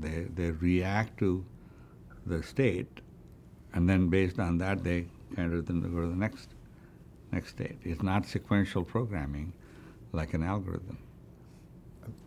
Understood. Did those projects start pretty much immediately after you arrived in Pittsburgh? Yes. Okay. Basically, the way it happened was I came in, already CMU had a DARPA grant, so there was funding. And then in 1971, DARPA said, we ought to have a big project on speech understanding systems. And there's a report that Newell chaired about speech understanding systems report. And they used that as a way of kind of funding half a dozen different places, BBN, Lincoln Labs, and CMU, and SRI, and so on. And the task was, you have to demonstrate a 1,000-word vocabulary system in 5 years. 1,000-word vocabulary connected speech system. Almost everybody did it, except depending on the model they chose and the amount of sophistication that went into it, some of the systems were extremely slow, like the BBN system, whereas both CMU systems, because we were also using heuristics and kind of reducing search, and were able to get sufficient accuracy, but 100,000 times faster. Right. And so that was essential to get some faith that these things may ultimately be useful. Yeah. But in reality, the other option is also always good to consider. That's what happened with deep learning. The original backpropagation algorithm was invented by Jeff Hinton when he was at Stanford, and CMU. He was there from 1980 to 86 or something. Then he went to Toronto. And he was always kind of had this one-track mind, right? He says, human beings use neural networks. They demonstrate intelligence. I need to use exactly the same kind of thing to demonstrate intelligence. And it's good that he lived long enough to get a computer that's a million times more powerful, so his ideas would start to work. But in 1981, 86, when the original backpropagation algorithm, it was kind of disappointing year after year. Of course, you could write papers and publish them and discuss with people, but there was no proof, demonstrable proof, that neural networks of any kind, deep neural networks, would actually work better. Yeah. When you first started, who were some of the participants, both students and faculty, that you remember who were? At Carnegie Mellon? Yeah. Main three people were Newell, Simon, and Perlis. Okay. Perlis was the expert in programming languages. He was also the head of the department. A very fine person, the three of them. And the interesting thing about them is, even though each of them was a leader in the field in their own right, but somehow they subsumed their ego and worked very well together. And that was not the case at MIT and Stanford. So you find this collaborative and then accept and find compromises and do things, rather than going off and saying, this is my idea, this is the way it has to be done. And that was what made Carnegie Mellon what it is, even today, those three people. And in terms of the people who worked with you in the early days of speech, right? Who participated with you? Well, Lee Ehrman, Victor Lesser, Hayes Roth, Mark Fox, Then there are some other people a little later. Did Victor Zhu come later? No, Victor Zhu was always at MIT. Oh, he was not, I see, yes. But we worked together, namely, we were part of the MIT speech group that was part of the speech understanding project, right? Okay. So we would meet each other 3-4 times in a year. And it was good. And then early graduate students, how early did Kai-Fu Lee come? Kai-Fu Lee, and that was the second batch, maybe he came in 1981 or 82, got his PhD in 87, I think. Okay. Then he stayed on as an assistant professor at Carnegie Mellon and went to Apple 90 or 91 or something like that. Yeah, that's interesting. But describe the roots of you then were instrumental in the creation of a robotics group. Right. What's the story of the... Basically, we had a president, Dick Sirott, at Carnegie Mellon, and he convened a meeting saying, hey, I came from Washington, D.C., there's a lot of concern that Japanese are eating our lunch, and with robotics, this, that, and the other, do we have anything to show for, in that area? And so I was there, and Noel was there, and Joe Traub, who was the head of the department, and was there, and so on. We said we are doing robotics, and various things, vision and speech and so on. But the scale at which we are doing is very small. We're spending maybe $1 million a year. We should be spending $10 to $100 million a year to have real impact on the world. So what he did was contacted the head of, of Westinghouse. At that point, it was still one major corporation, and so Tom Murrin, who was kind of number 2 and number 3, was put in charge of working out what might be done. And so Tom, after listening to my presentation, gave us $5 million for 5 years, sight unseen, no proposal, nothing. And we got similar amount of money from Admiral Bachoko of ONR. Those two sources of funding, were the seed. Yeah. DARPA might have given, but that came later. Was this late 70s then? It was started. The meetings happened in 77, 78, and we started the Robotics Institute in 79, and I became the head of robotics because I roughly knew what I wanted to do, but I was myself not competent to do them, right? Yeah. What were the first projects or prototypes? Or right. What did you set out to? The two big themes then were autonomous systems, the autonomous vehicle projects, and the drones. All of that came out of there. Okay.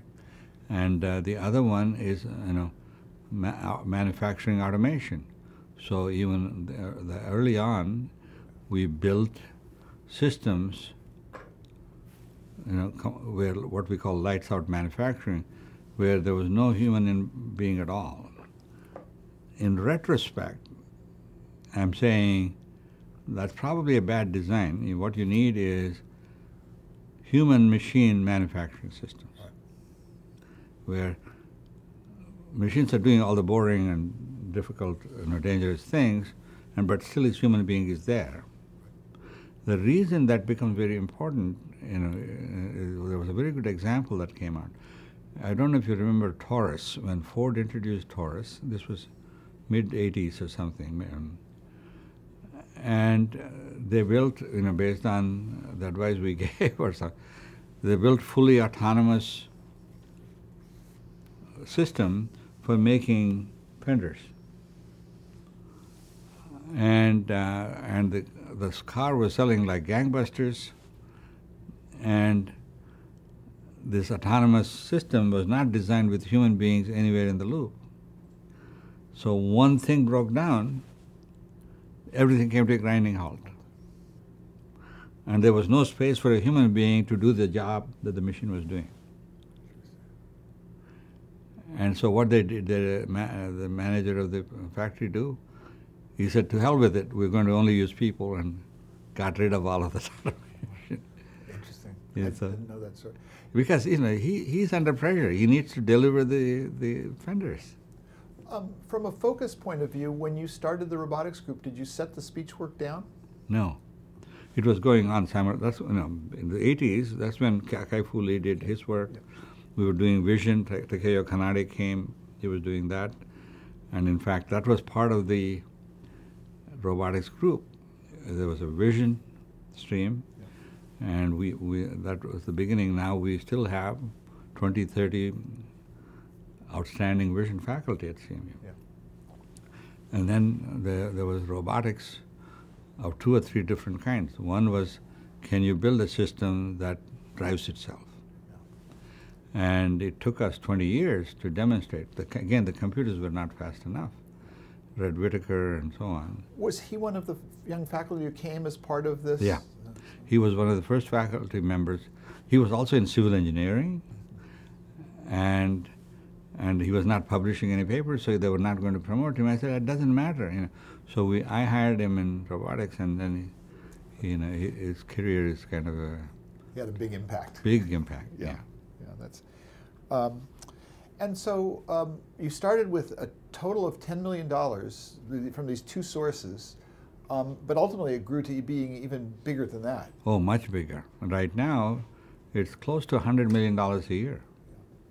And more than about half of that work is applications of robotics and in defense and various other things. Yeah. Did that participation or the creation of that robotics group lead to your participation in the NASA Machine Intelligence and Robotics Study Group? Where were they separate? No, that was in parallel. That happened, if you look at the date of publication of the Carl Sagan report, it was published in '79. And we were meeting in '76 and '77, '78, because NASA wanted to know what impact AI might have. And that whole report is on the web, and it was scanned, and you can see it. And if you want, I can send it to you also. But and it had all the who is who. Minsky was there, Pat Winston was there, and people were there. And again, by accident, I ended up being the vice chairman of the thing. Yeah. And we put the whole report together.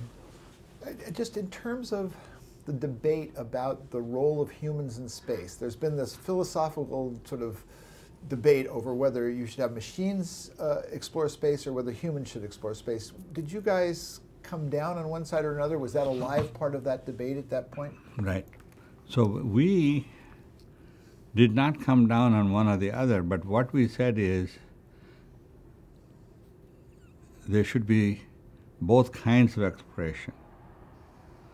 You can have autonomous systems, Mars rover-like things, but many times if you're going to colonize space, or if you're going to exploit space, mining of the rare minerals or space colonization, space mining, space exploitation, there you may need both human beings also may have to be in the loop, except because it's what we call 90% self-replicating machines. You can drop a DNA on the surface of the moon and have it build itself a factory, but the technology for doing that is not there yet. So rather than saying you got to do everything 100%, we will ship some minimum equipment there, and then it can reproduce itself. That there were 2 projects we started there, and one of them was with Fritz Prinz, who is at Stanford now. He used to be head of the department, chaired professor in mechanical engineering. And the basic idea there was can you build a lathe which will make a copy of itself, even with a human help and so on. Yeah. The other one was Paul Wright, who was also a professor of mechanical engineering, who is now at Berkeley, and he's the dean there too. Paul started a project on parts on demand, we call it. If you remember, there was a thing called Moses to build silicon chips. This was a mechanical Moses, where anybody can design a part and send it somewhere, and it'll make that part and send it back to you next morning. And was this the father of 3D printing, or? It was father of in fact, the first demonstration of 3D printing was done at CMU by Fritz Prinz, using the stereolithography stuff, the plastic. Mm-hmm. That was but we made a 3D model of statues of people like you and me and the president of CMU, and then we would create a statue out of it. Yeah. This was in 1987 or 88 or something, and that's when stereolithography first came out, except it was both time-consuming and expensive. What 3D printing has done now is the diversity of materials you can use in the printing is much larger, not just the plastic thing. And the speed, the thing, in order to make those 3D statues, took us like a whole day or 2 or 3 days. Now they can do it in much faster, 1/10 of the time. Yeah. I want to ask a couple more questions about your early days at CMU. Did you, fairly soon after you arrived, begin consulting for Xerox Palo Alto Research Center? Yes. So you kept a foot on the West Coast. Yes. Sort of. Tell me about what your role was at PARC. Yeah. So basically, Xerox PARC was kind of founded by friends of mine, right? Basically, and so they were all there, and so they also wanted to do speech and other things. So I was a consultant for them. Alan Newell was a consultant. The two of us would come at different times, and Alan Perlis was also a consultant. By that time, he was at Yale, and I used to work with George White, who was George, who kind of went on to various things. He's now at Carnegie Mellon in Qatar, teaches entrepreneurship. And but George was doing speech recognition. He was doing it at Stanford with me when I was there, and then he continued that. And at what point did Winograd show up, and did Winograd and you overlap at PARC? No, Winograd never came to PARC. He went to Stanford. Okay. Terry Winograd went to Stanford as an associate professor a few years after I left, maybe 71 or 72. Don Knuth came the same year I left. Okay.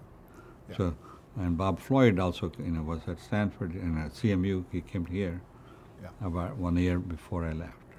As a consultant at PARC, did you have any participation with Alan Kay's Learning Research Group, or was that a separate group? Yeah. More of a cheering role, because Alan and I go back to Stanford and previous days. He was at Stanford, and so we were kind of good friends, and so whenever I'll see him, he would kind of drag me and say, "Look at this small talk, object-oriented programming."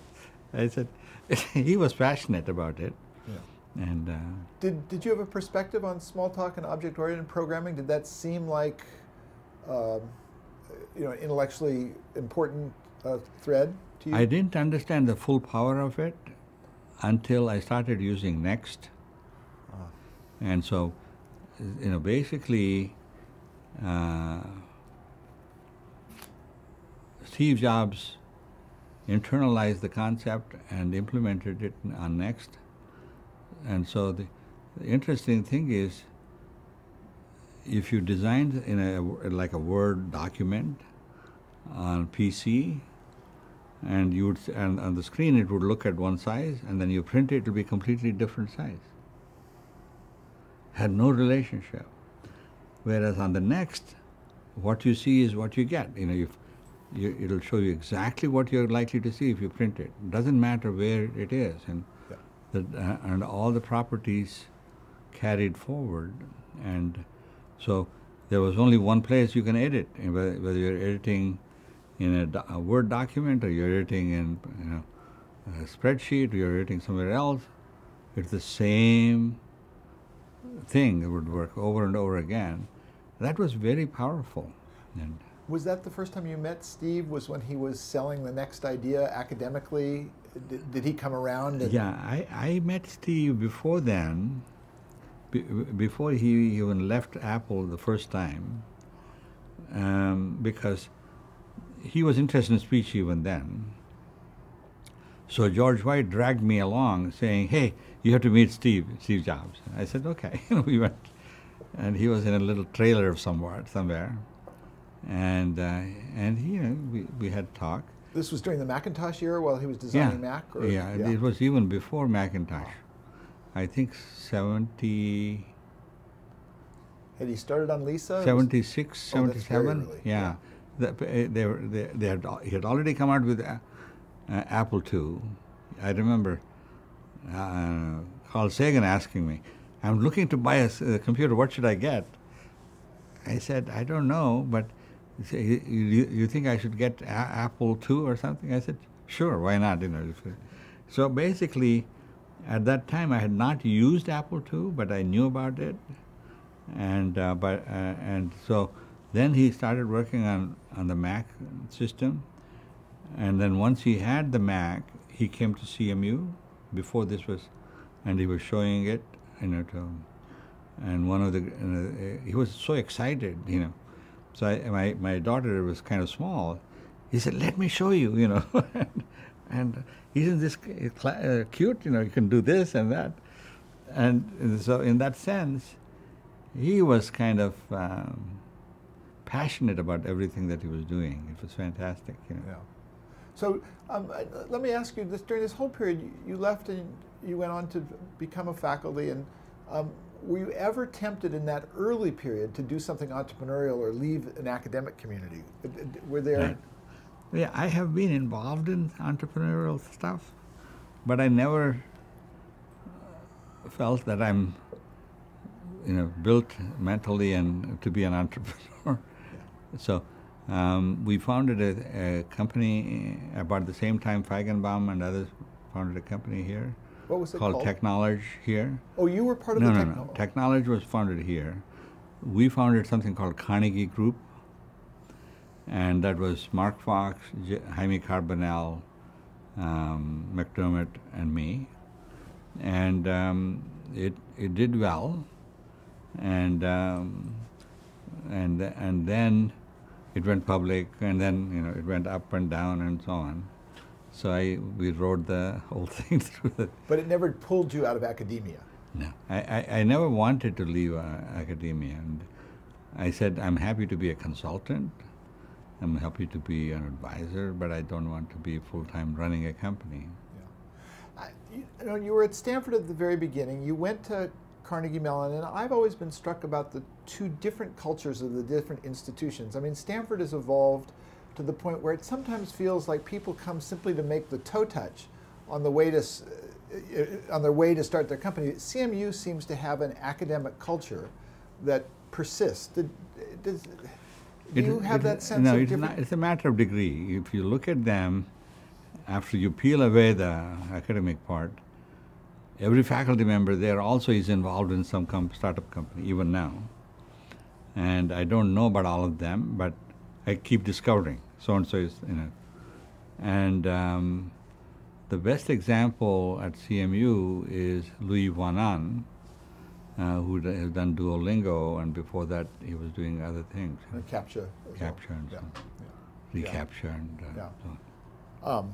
And then Uber more recently has had this big impact on the... Yeah. But that was... Tell me about your... the students that you had who had a significant impact. The ones that I know of are James and Janet Baker, Kai-Fu Lee, Zhudong Huang and Harry Shum. Right.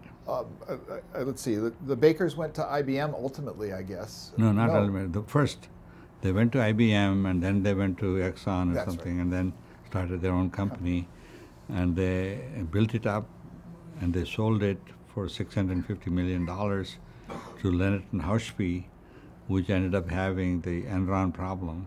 Yes. They and lost. It ended up as part of Nuance ultimately, didn't it? I think they got acquired by Nuance and so ultimately. what happened was they lost a large part of their money. And when it went to, they took Goldman Sachs to court, and the court said, Goldman Sachs told, you can do this or that. You did whatever you did. You can't hold them responsible. That way, in that sense, the people in the auditors and the advisors in mergers and acquisitions, they cover their bets, right?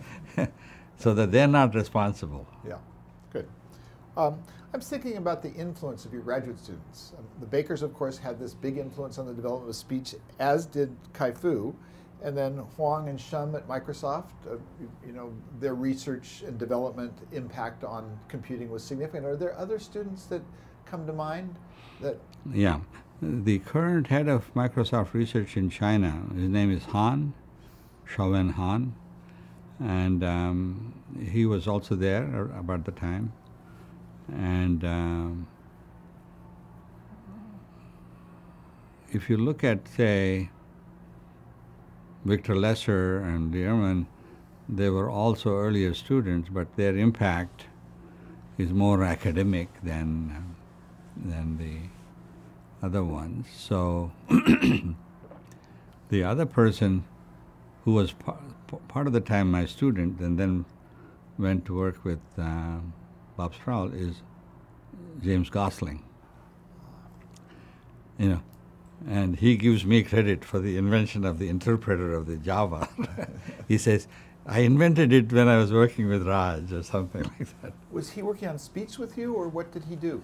He was working on systems. Basically, you have to understand, in order to work on speech and vision and robotics, you also need to dabble in hardware, in particular micro-programmed hardware. Signal processing and various other things. And so we built, in fact, a vision computer. And we were working with these workstations that were micro-programmable. And so about the same time, Sun Workstation and was this PERC? Or was PERC it Workstation came about. All of them had the option to either use Unix or something else. And the main mistake that happened was PERC started with PERC Pascal, Pascal P code, whereas everybody else just bit their bullet and licensed Unix. Yeah. And ultimately, that's the right thing to have done. And I wanted to ask also, did CMU play a role in the development of SPICE? Or did that come from Berkeley? I saw. No, SPICE as a personal computer project?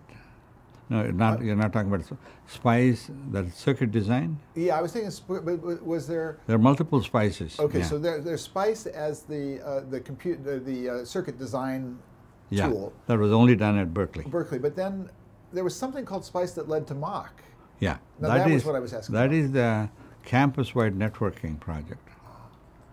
Something computer environment, individual computer. I'll find out what it is from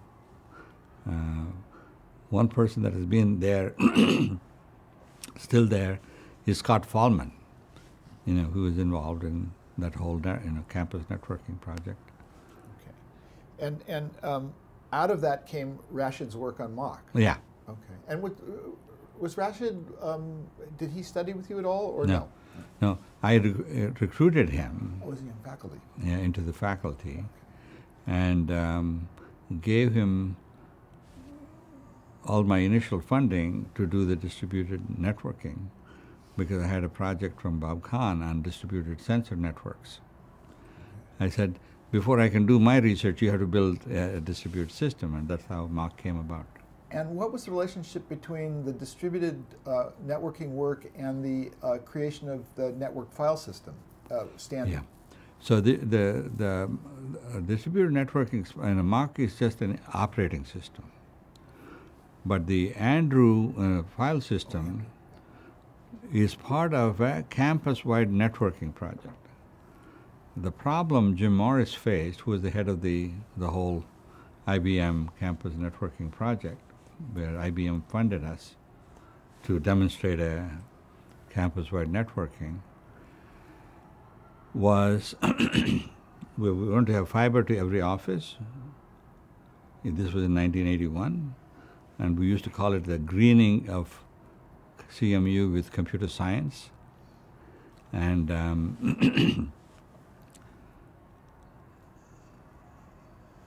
and in order to make that whole thing work, you had to build a campus-wide network, and you had to have workstations, personalized workstations throughout the campus, and they had to be usable in various ways. The operating system could be Mach, it could be Unix, whatever. They didn't make.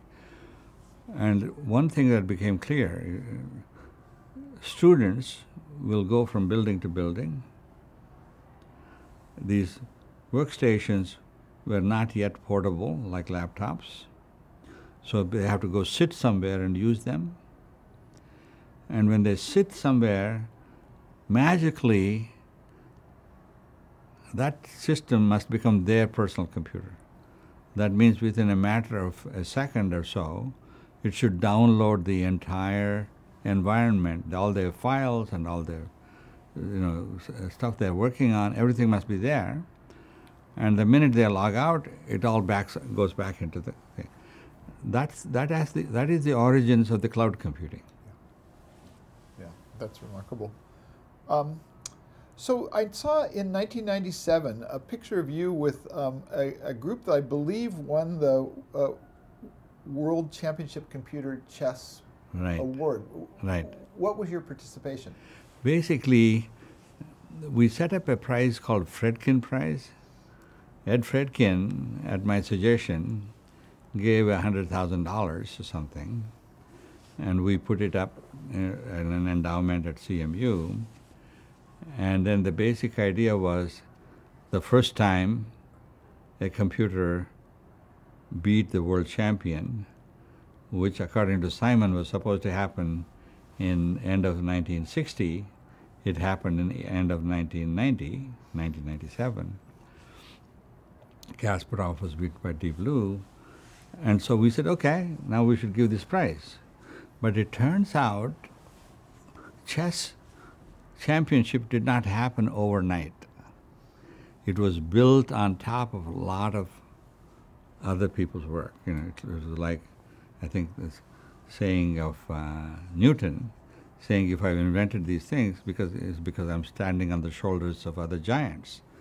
And so similarly, what happened there was Greenblatt chess program at MIT, early one. There were 2 or 3 programs at CMU. The Tech, Gilogly did it. Then there was High Tech that Hans Berliner did. And then there was Deep Thought. That was the same team that did the Deep Blue at IBM. And all of them kind of demonstrated higher and higher levels of competence. There were 2 other people that made important contributions. Ken Thompson at Bell Labs built his own Bell system, BLLE. And there were people at Northwestern that did work. So we said we really ought to honor all of them, not just the people that did the. So we gave them $100,000 prize to the 3 people.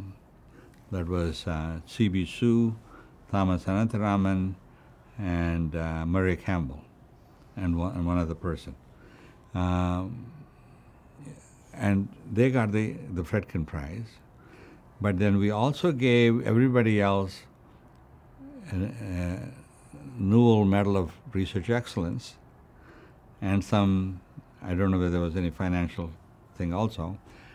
All the others, we invited all of them, paid their expenses. It was done at the AAAI conference in 1997. I think that at that time, that year it was in either Boston or Rhode Island or something. And that was, I think that's, if you look at almost any major advance in any of our fields, it is kind of built on lots of earlier work. We need to figure out a way of not losing all of that, connection. Yeah. And that was the first time we did it. The second time we did it was, if you remember, you came to SAIL reunion. Fortunately, McCarthy was still alive at that time, and we gave medals, McCarthy Medal of Research Excellence, to about 10 people, each of whom, like Larry Tesler and various other people, that did major things that were just below the level of kind of becoming big industries. Yeah. I looked in Google Scholar, and your most cited paper is a paper titled Spoken Language Processing, A Guide to Theory, Algorithm, and System Development. Can you tell me much about that paper? Was it a broad overview of the field? Is that why it's so often cited? Probably. I forget. Yeah. Okay. So besides Harpy and Hearsay, there was also Sphinx. Right. Was Sphinx a follow-on project, or in terms of your notion of built on top of the? They're all follow-on in the sense they built on what worked and what did not work, but there was no software migration. Right.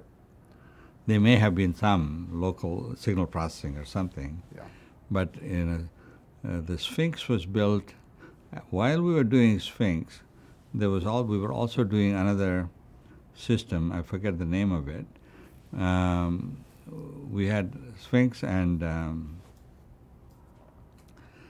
the idea was, again, it's kind of the same kind of a blackboard model type thing, where at that point we all believed knowledge-based systems, capturing and encoding all the knowledge, is the way to build AI systems. Yeah.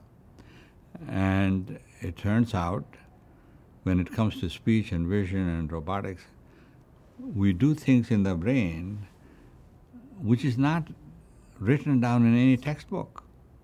We don't understand how we recognize speech. So we imagine and we make up models of it, and linguists make up their own models. And and if you talk to any linguists or phoneticians, they will say they can transcribe any language. And I did an experiment of that in mid-70s. I brought 5 distinguished phoneticians, Gunnar Font and Ilse Lahist and so on,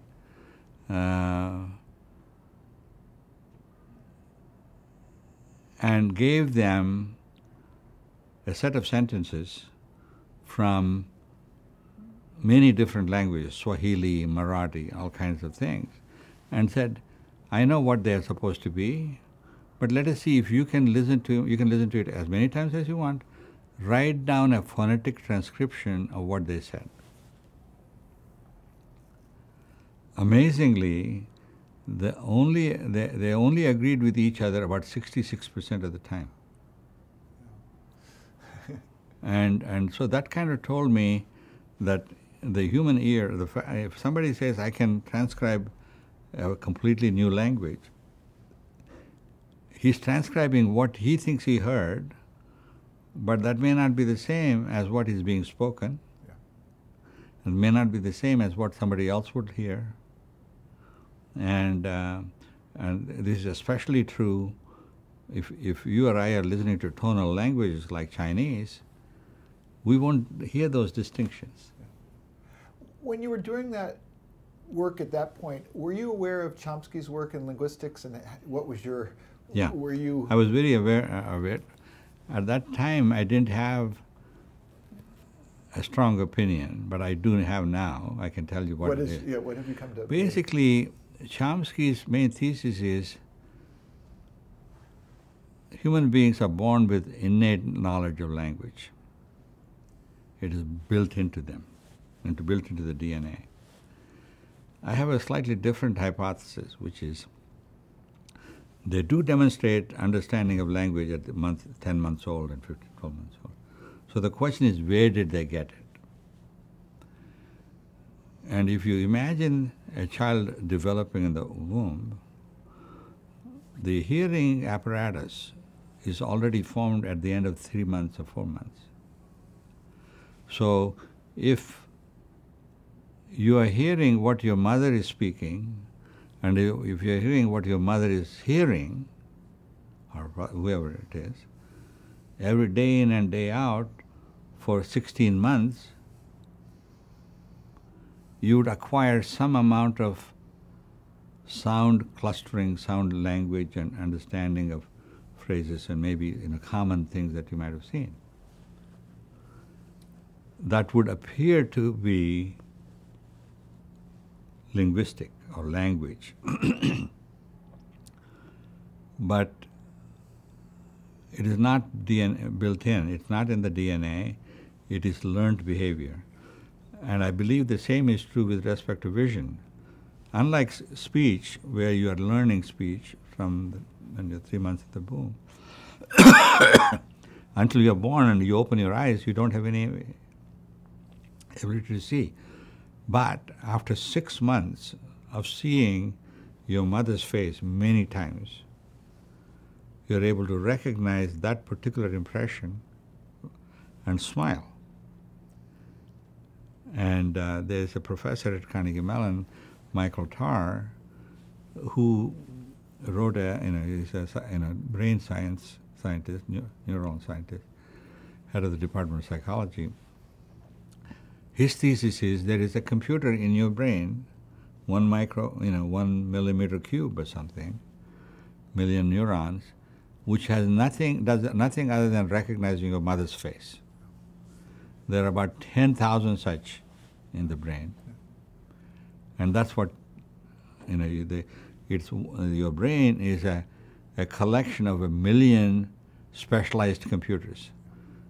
And when Daniel Kahneman says fast thinking and slow thinking, all the fast thinking happens because it's instantaneous recognition.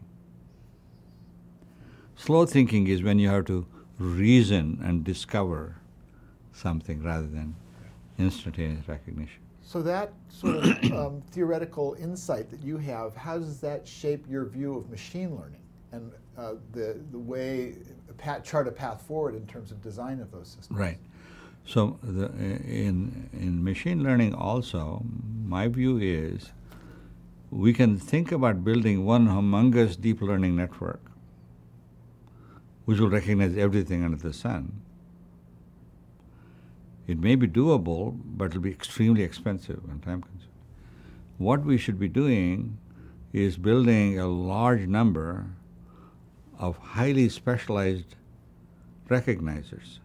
So if you take your language and my language, if I told you, give me a break, you'll recognize it, and that's because that's the phrase. And so what I'm saying is we should build 1 million recognizers of contiguous phrases of all the way from sounds to the thing. And then if you suddenly hear a brand new phrase that you never heard before, Brzezinski, you don't know it's a word, you don't know whether it's the name of a city or a name of a person or a name of anything, but you can at least write down what you heard as a spelling. And that spelling won't be perfect, but it'll be there, and it'll be close enough. And I believe that Minsky had the right idea when he, in the book called Society of Minds, his idea was that there's not one single intelligence which is doing all the things, which is the basic thesis of Noel and Simon. I believe it's really a million of those things, but they can't be by themselves. They have to interact with each other in the following sense. You know, if I'm going to spend some money to buy something on Amazon, there has to be a link to say, is that money there in my bank account? If not, what do I do? So that kind of, even if you have a buying agent and a banking agent in your brain, they have to somehow interact under some conditions. Yeah. So this conditioning of each other, prior conditioning of agents, turns out to be very important. Were the projects like Hearsay and Harpy and Sphinx the projects that were the basis for the Turing Award? Or right. Were there others that are important to mention?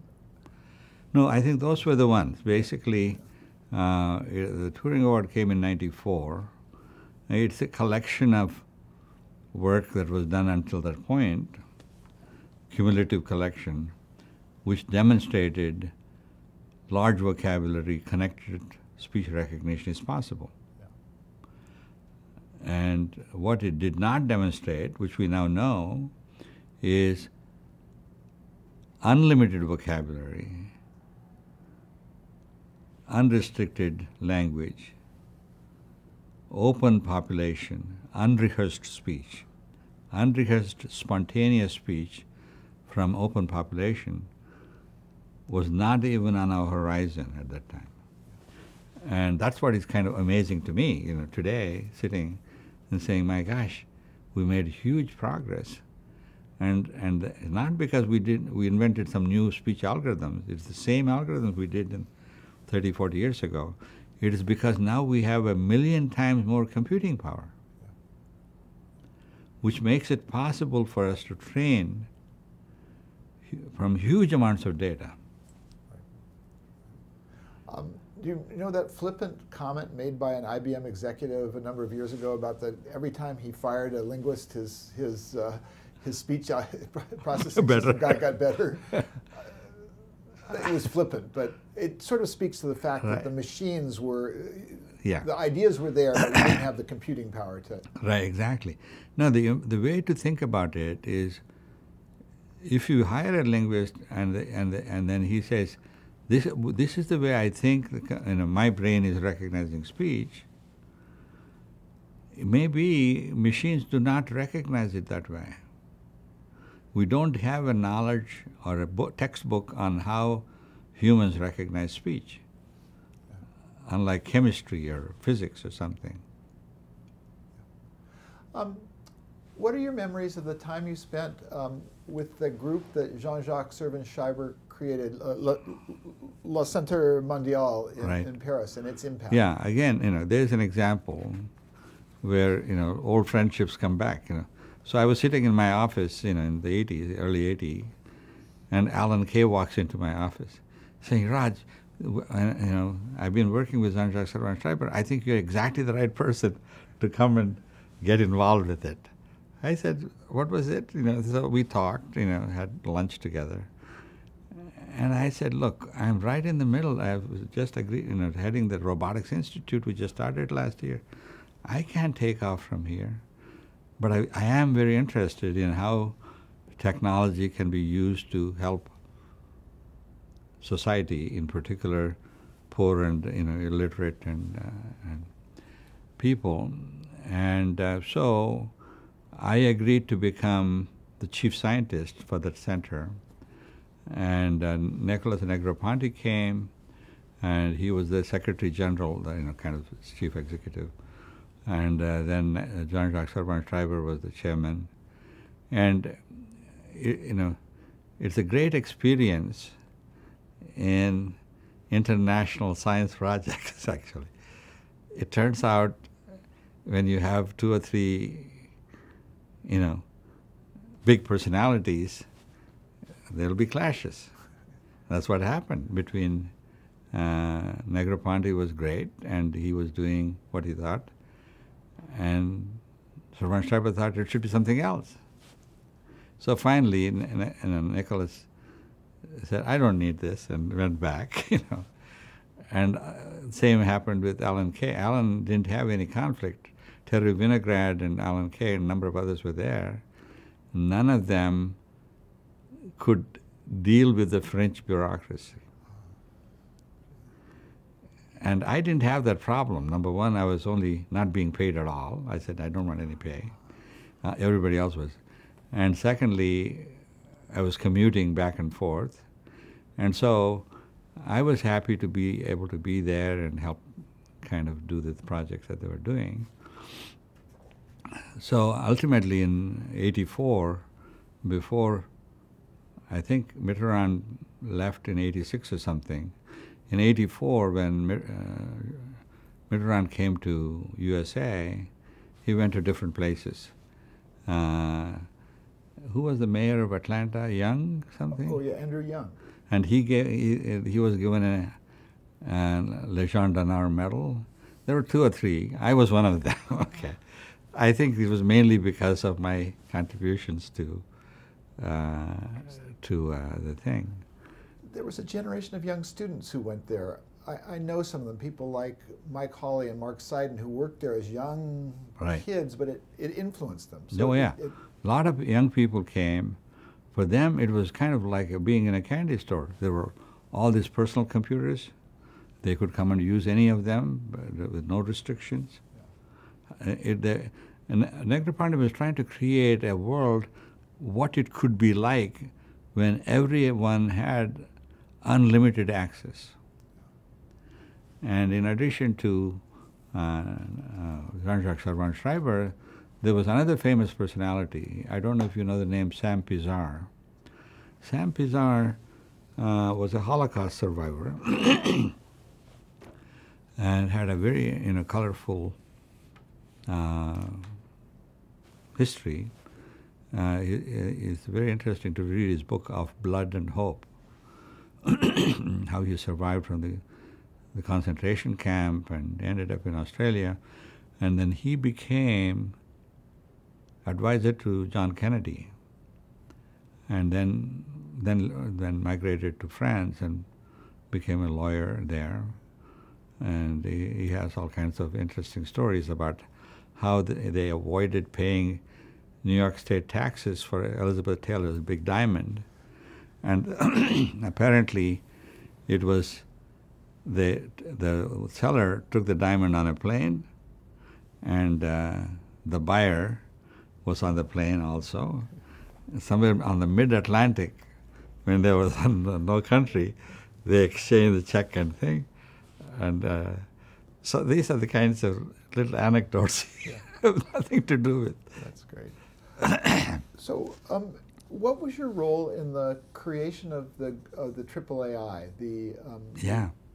When did it happen? AAAI was created also around 78, 79. The first conference was held at Stanford in 79 or 80. Because the reason it happened was I was looking at various other activities. SIGGRAPH was a good example. It's a big, very interesting conference. You go to it. And there was a president of ACM at that point who was cantankerous. I forget now who it was. So it turned out Ed Feigenbaum wanted to have a conference in Hawaii. And ACM said, president said, no, we're not going to sponsor it. It's a boondoggle, we're not going to sponsor it. They had the conference anyway without the sponsorship. So at some point, there was a feeling AI is getting bigger and bigger. Already the technology and all the other AI companies were there and were coming up. And so I was the chairman of IJCAI the previous year. So people came and said, we should have our own annual conference in USA because there's so much activity. So I kind of took it upon myself to create the whole thing. And all of that is reported in 25th anniversary issue of AAAI. And And it worked beautifully. We had a nice conference. I got Newell to become the first president and Feigenbaum to become the second president, set up a council and advisory committees, program committees, how it would run the conferences and so on. And we made a lot of money because we were having exhibits at the same time. And they made a lot of money at that time. AI was right at the top again, And so the thing in retrospect, 30 years later, I regret is, at that time I wanted it to be free for the students. And I wanted to limit the registration fees to be $200 or so. Now the registration fee is like $1,000 and students have to pay half the price or something. And the reason was, even though I said it and told everybody, the people that were there at that time were no longer in charge. New people come, new things happen. That's why I have a huge respect for the Constitution of the United States.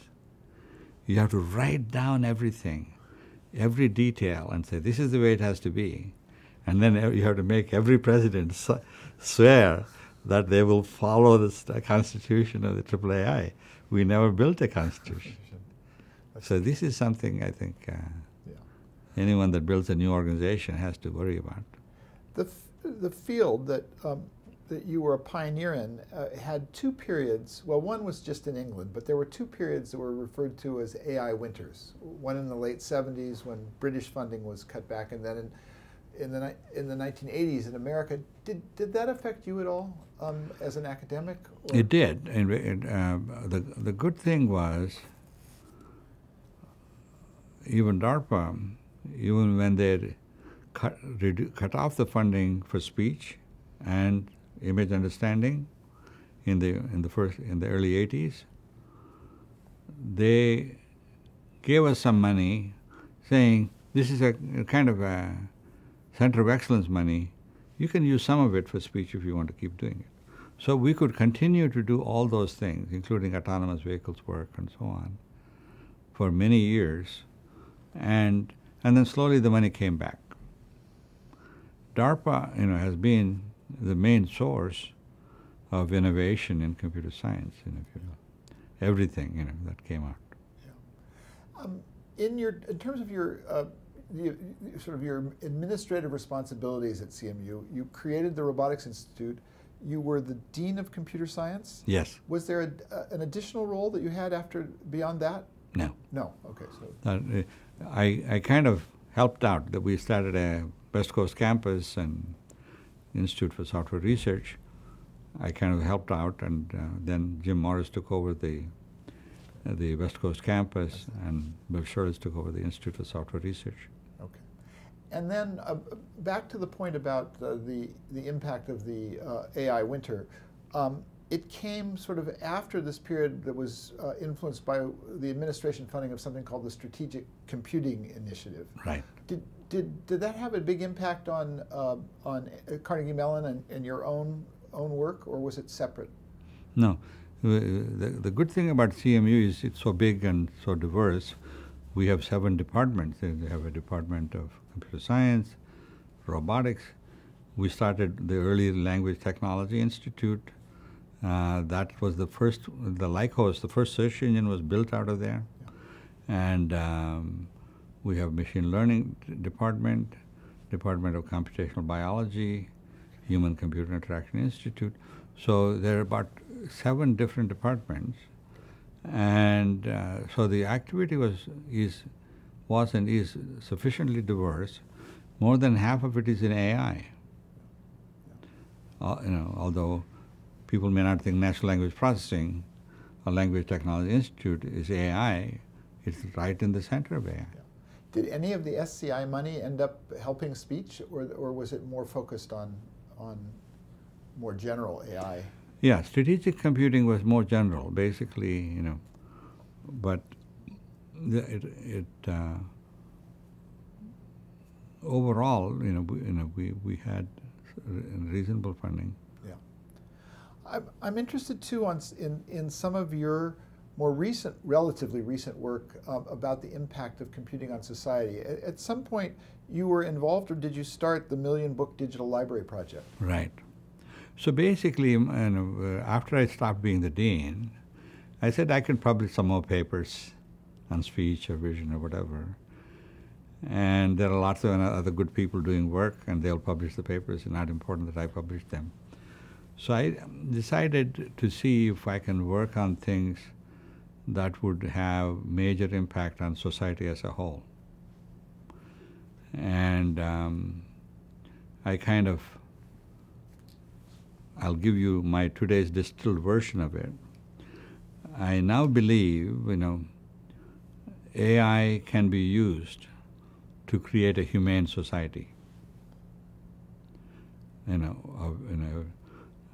that means whether you believe in human rights of the United Nations, or you believe in strategic sustainable development goals of the United Nations, or even basic needs like everywhere in the world there are some disasters. There's water scarcity, food scarcity, energy scarcity, health and education, housing, all kinds of things that are essential for everyone. And I am saying if I can instrument everybody with a smartphone so that I can find out where they are, time and location, and then I can also find out anything else they do with the computer. I can predict exactly what they're doing and where they are, what's happening to them. And then if I can look at a community of people, all of whom are having difficulty because of water scarcity, and they're going and forming a big long queue and waiting there for an hour, I can from that predict that there's a water scarcity problem. Same is true for hunger. Same is true for almost everything that you do. I can predict what's happening, including slavery. At this point in the world, there are 25 million people that are in some kind of a slavery. A lot of them are in bondage, and some of them are sex trafficking, and so on. And in each of these cases, it can be done. The big elephant is privacy. If I can monitor everything everybody is doing, then I know. So the question is, how do we preserve privacy? I believe the existing anonymization technology is not good enough, but it can be made better so that I can theoretically guarantee that the likelihood that your data can be de-anonymized is 1 in a billion, arbitrarily small. That in conjunction with opt-in process, that is, like I'm sure you use Waze or something like that. Waze works because it's opt-in. I say, I want you to tell me there's traffic jams. In return, I'll let you monitor my travel, where I'm going and where I'm stopping and all of that. And based on that, you infer where the jams are and then reroute me. Yeah. So that's an opt-in process. So if I were to give, there are more than 3 billion people, maybe 5 billion, that don't have smartphones in the world. The question is, how do you get them smartphones? Many of them maybe can afford it, but 2 billion people cannot ever pay for it. I believe the government should give them the phones. And the stakeholders can pay for it because it'll increase there is a professor called Eric Brewer at Berkeley, you might know him. He says, if you create this information infrastructure, it will raise the economic activity of everybody. And once you have the improved economic architecture, then you can build all the rest of the infrastructure, electric grid and so on. When did the Million Book Project happen, and was it your idea? Or, yeah. So all of these have a long history. It was McCarthy's idea. McCarthy's idea was, hey, everybody's writing the thesis on the computer anyway in the 1973, 74. Why don't we simply put all those theses on the web? That was his idea. And the founder of Adobe, John Warnock and Geschke. Chuck Geschke. Chuck Geschke is one of our students, CMU.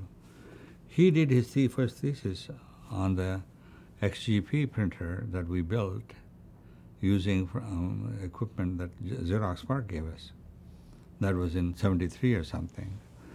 And all of those, when I was the chief scientist for Centre Montreal, I said, let's get all these books online. And I invited John McCarthy to come, and we went to Provence to set up a center there for digitizing all the French books. And anyway, all of those things never fully happened. So this idea has been kind of ticking around in our heads. So in 1995, we had a conference at CMU on electronic libraries. And I invited Bob Kahn and Vint Cerf, among others, to that. And I think Vint came up with the idea, let's not call it electronic libraries, let's call them digital libraries. And that's what I remember of the first use of the word digital libraries. And we've been doing it. There's a video that Mike Shamus did in 1997 of a prototype digital library system we had. The idea was, even then, it was not just the books. It is the movies, and it's the music, and it is the paintings, and newspapers. Everything should be online. And then another project that you were involved in was called Fiber Africa. Yeah. We had funding from World Bank, Wolfenstein and Wolfowitz, basically Wolfenstein, where we did a feasibility study for them, saying you can connect every country and every major city of Africa for $1 billion. And the reason is the following, namely, in the United States, if you want to dig in and put fiber, it costs $100,000 a mile. In Manhattan, it's like $1 million a mile. But in Africa, digging and putting silicon fiber, which nobody wants to steal anyway, is only like $5,000 per mile. And another $5,000 for all the equipment and lighting it up and so on. So $10,000 a mile is what we came up with. And we kind of counted connecting we built a whole thing. And the total number of miles to connect all the major cities in the thing was like 20,000 or 25,000 miles. So you multiply those two numbers, and then you get $1 billion. And we said, for $1 billion, you can connect every country and provide high bandwidth connectivity. And then there were all kinds of things we were not aware of. For example, if apparently in Ethiopia there is no electricity, so there's a prerequisite here. We assume there's electricity. In many other countries, there's no electric grid. And secondly, there's no cities. People are all over the place, spread out. So you can solve those problems, but the basic idea is you can connect everybody, and then using WiMAX towers, you can essentially connect all the smaller towns. Yeah. And the cost is reasonably small. and then we extended it to the global grid. If you had three horizontal, three east-west fibers, 3 or 4, and 7 north-south fibers, you can have a global grid that'll cost like $20 billion,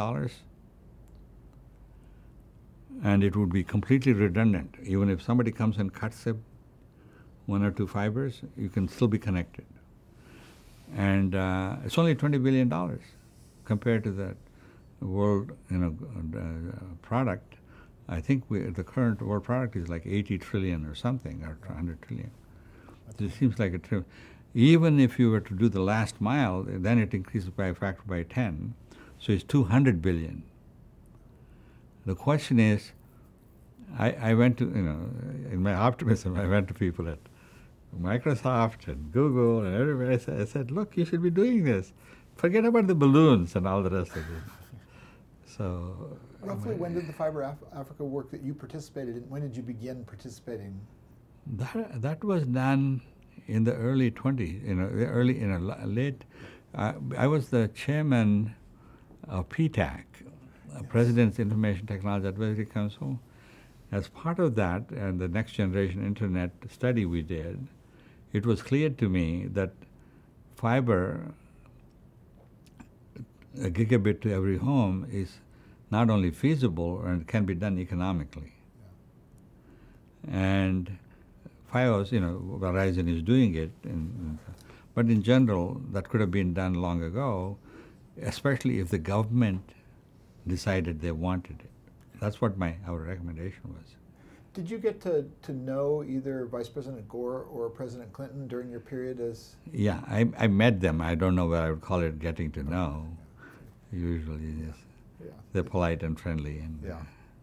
Okay. I was at Davos and Clinton was there, and then I was invited to a reception he hosted, and he kind of it's very good. But you didn't get a deep, it was so controversial about Gore's role in the creation of the internet. Yeah. I'm not sure it should be controversial. He did not create the internet, but without him, we would not have the World Wide Web. Yeah. Basically, the government had to get involved at some point and say, this is an important technology, we're going to do it. And it needed him to do that. Yeah. And until that point, it did not. Was there also a certain point where you became involved in helping higher education in India? Did you sort of return to your roots in some way at a certain point? When was that? Basically, as part of this technology and service of society, right, which is what I've been doing in the last 10, 15 years after I stopped being the dean, I've been constantly exploring in what ways can technology help, right? And so, like I said, if I had connectivity to every person, I can actually improve the human rights and help predict and correct, and various subparts of it, education, healthcare, can be done even better, earlier. And so one of the things that I offered to do was to kind of set up a rural university. And the basic reason that came to be is I come from a village, right? And most of the other kids that went to the school with me are still there in the village. And I escaped, and it so happened I was having lunch with the head of the state of Andhra Pradesh. And I said, you are also from a village. I'm from a village. Look, we are black sheep. There are probably at least 10 times as many people who are equally brilliant in each village. I wonder if there's something we can do. And he said, whatever you suggest, let's do it, And so this particular university, Rajiv Gandhi University of Knowledge Technologies, we admit like 0.5% of the top students from the 10th class into a 6-year program. Everything is free. The food is free, the accommodation is free, the tuition is free, the clothing is free, the shoes are free. And because they're the top students, my assumption was we can admit thousands of them and give each of them a laptop and they would learn by themselves. And that's where I was wrong, actually. It turns out most people, from villages and so on, their basic needs are not yet met. So, for example, if you look at the United Nations Declaration of United Nations, Eleanor Roosevelt and all the other people that created it came from rich countries and rich families. They had no idea that there may be people with no water, no education, no health. They're not there in the Universal Declaration. The right to water is not there. Right to clean air is not there. Yeah. Because for them, it is a given. So what happens is when you kind of take these people, and I say to them, I'll give you a laptop, you can listen to any lecture you want. All you have to do is study and you graduate and so on. And they're coming from poor families, they've never had any money, they have never had any shoes, they have clothes. And so everything becomes a problem. And so we were discovering we have 58% women students. And these are all 15-year-old, 17-year-old coming in. They have all kinds of needs which none of us could anticipate and provide for. So are you continuing to redesign the university? Yeah, continue constantly. How big is it at this point? It's 18,000 students. Wow. And do you have a formal role in it? I am the chairman of the board. Okay. They call them chancellor. Yeah. So I don't take any money or anything else. I go there twice a year. Yeah. What year was it created? It was created 2008. Okay. And I think it's doing a useful service. Yeah. There are many kids that would never have gone to college that are going to college, and they're getting degrees and so on. But where I'm kind of disappointed in is I thought these are all the top students. They'll be excited to learn, motivated to kind of learn everything they can. Yeah. No, they just have a different set of... Yeah. You shared with me a talk that you gave recently, and where you talked at the end about sort of roads not taken. And I think we've talked about most of them. We talked about the possibility of becoming a pilot, working for IBM, becoming a Silicon Valley entrepreneur. We might not have talked about that, and possibly going to UC Berkeley. All those would have led to very different outcomes in your life. See, basically, if you must remember, when 1966, when I graduated, Intel was not yet being formed. It was formed in '68. I knew, Gordon Moore. I met them, for lunch or something. I could have joined them, maybe, but it never occurred to me to even think about it. There were other people that were starting startups at that time. There was one guy starting some optics stuff, and Syntax was formed at that time. I don't know, Carl Gerasi and others were doing these birth control pills. All of them needed computer science, right? Computing. Yeah. But it never occurred to do any of those. And so, but you could have chased, those are the kinds of roads not taken, as Robert Frost says, right? I think we've touched on many of the high points. I was wondering at this point if there are other interesting things that you've been involved in that I haven't raised that were important in the course of your life. I think we have done most of them. Okay. They're always, the good thing about my life is I have been in this birth of computing from the beginning, 1959, which is not quite the birth, but most of the exciting things started happening around that time, after mid-50s. Yeah. And I was fortunate to be in the right place at the right time to kind of be exposed to all these things for 65 years, is it? Yeah. No, 60 years, something like that. And feel very lucky. You know. Let me close by asking you, since you were very close to the roots of the field of AI, and you've watched this through this arc of history, now in this field there are two debates. Well, there are many debates, but the two that I wanted to ask you about. One is, in terms of rate of progress, whether you think what is now described as artificial general intelligence will be possible. I won't ask you to pick a date, but do you think we'll be able to reach that period where the machines will be able to do the vast majority of human capabilities? Yeah. I think if you agree on with the rule of 80-20, yes, it will. And what that says is the general intelligence machine must exhibit is to know what it does not know. If it is not sure, it should come back and say, I don't understand. Why don't you do it, or tell me what to do, and I'll learn from you. And so a lot of the issues of common sense reasoning, which is the biggest area of AI, where people will give you examples saying you can't tell the difference. If you believe in the million computer theory, to me, each one of them is a special piece of knowledge that's learned as an exception. And it's there.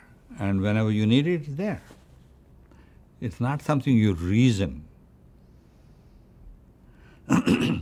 And that will only happen if we build these man-machine systems or human-machine systems, where every time there's a problem, somebody is giving the answer.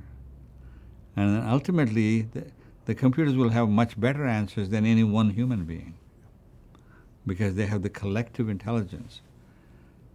That assumes that we can solve the privacy problem.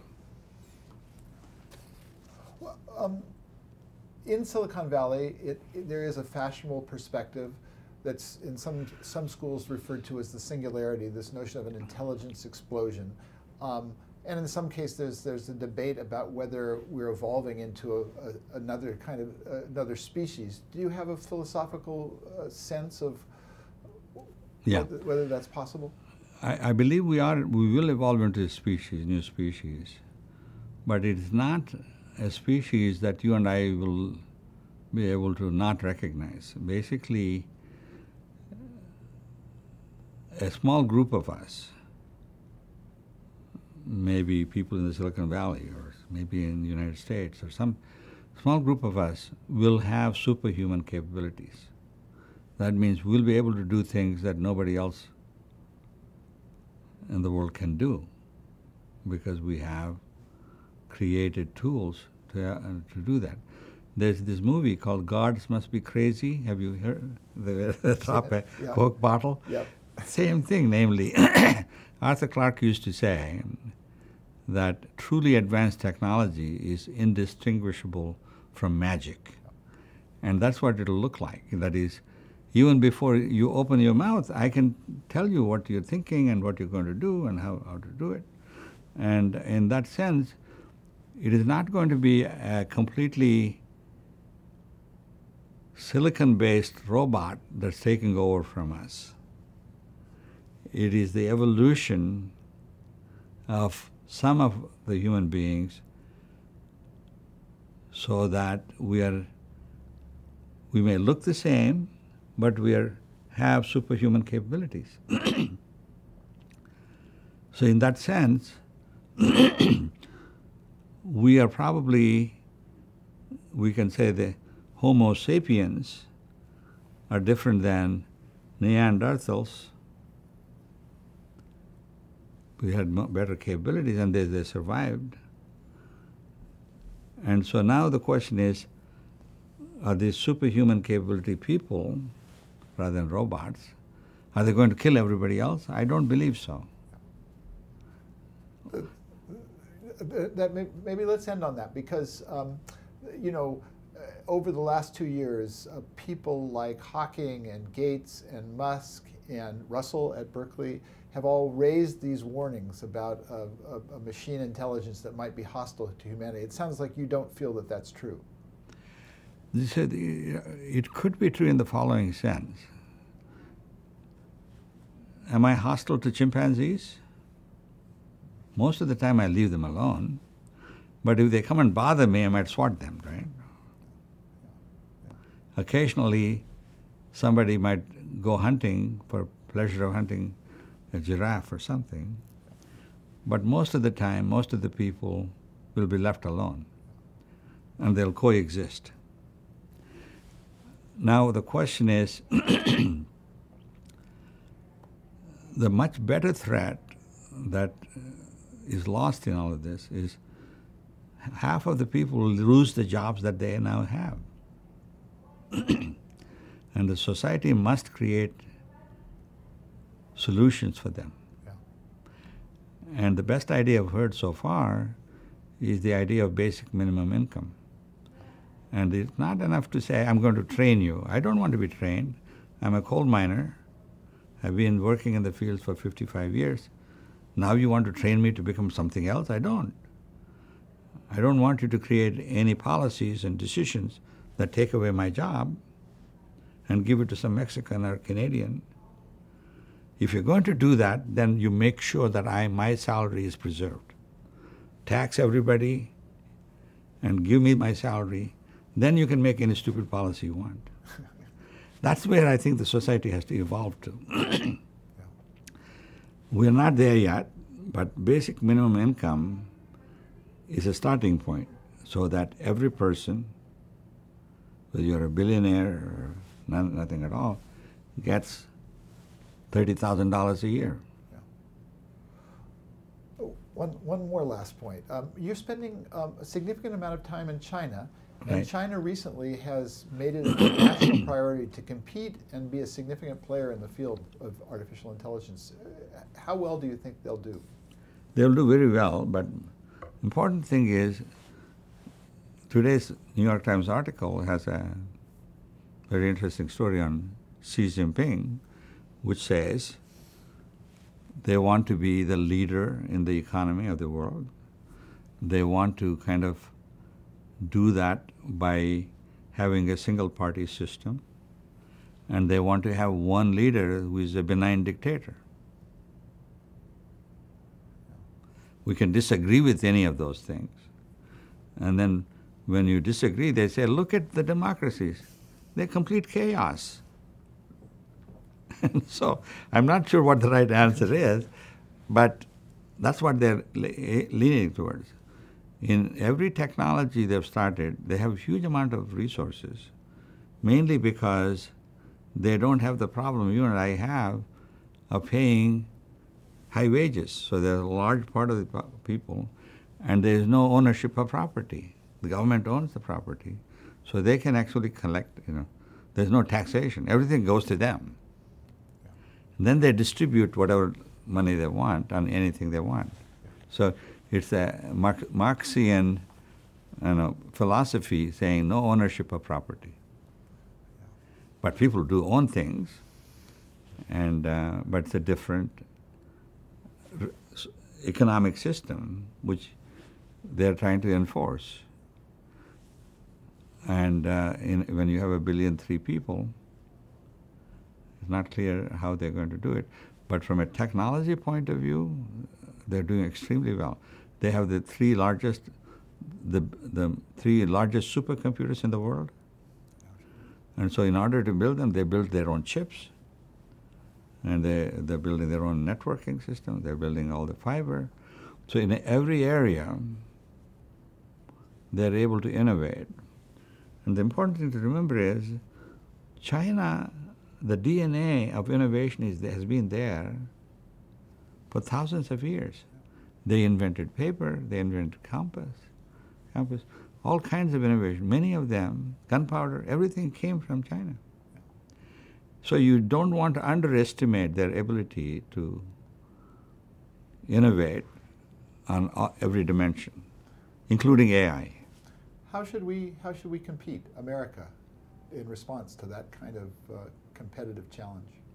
I don't know. It'd be easy to say we should become a dictatorship or something, which we can't. So the issue is when you have our Constitution our style democracy, our style of checks and balances in government, things will be slow. The only threat is, this is between, the analogy is exactly the same.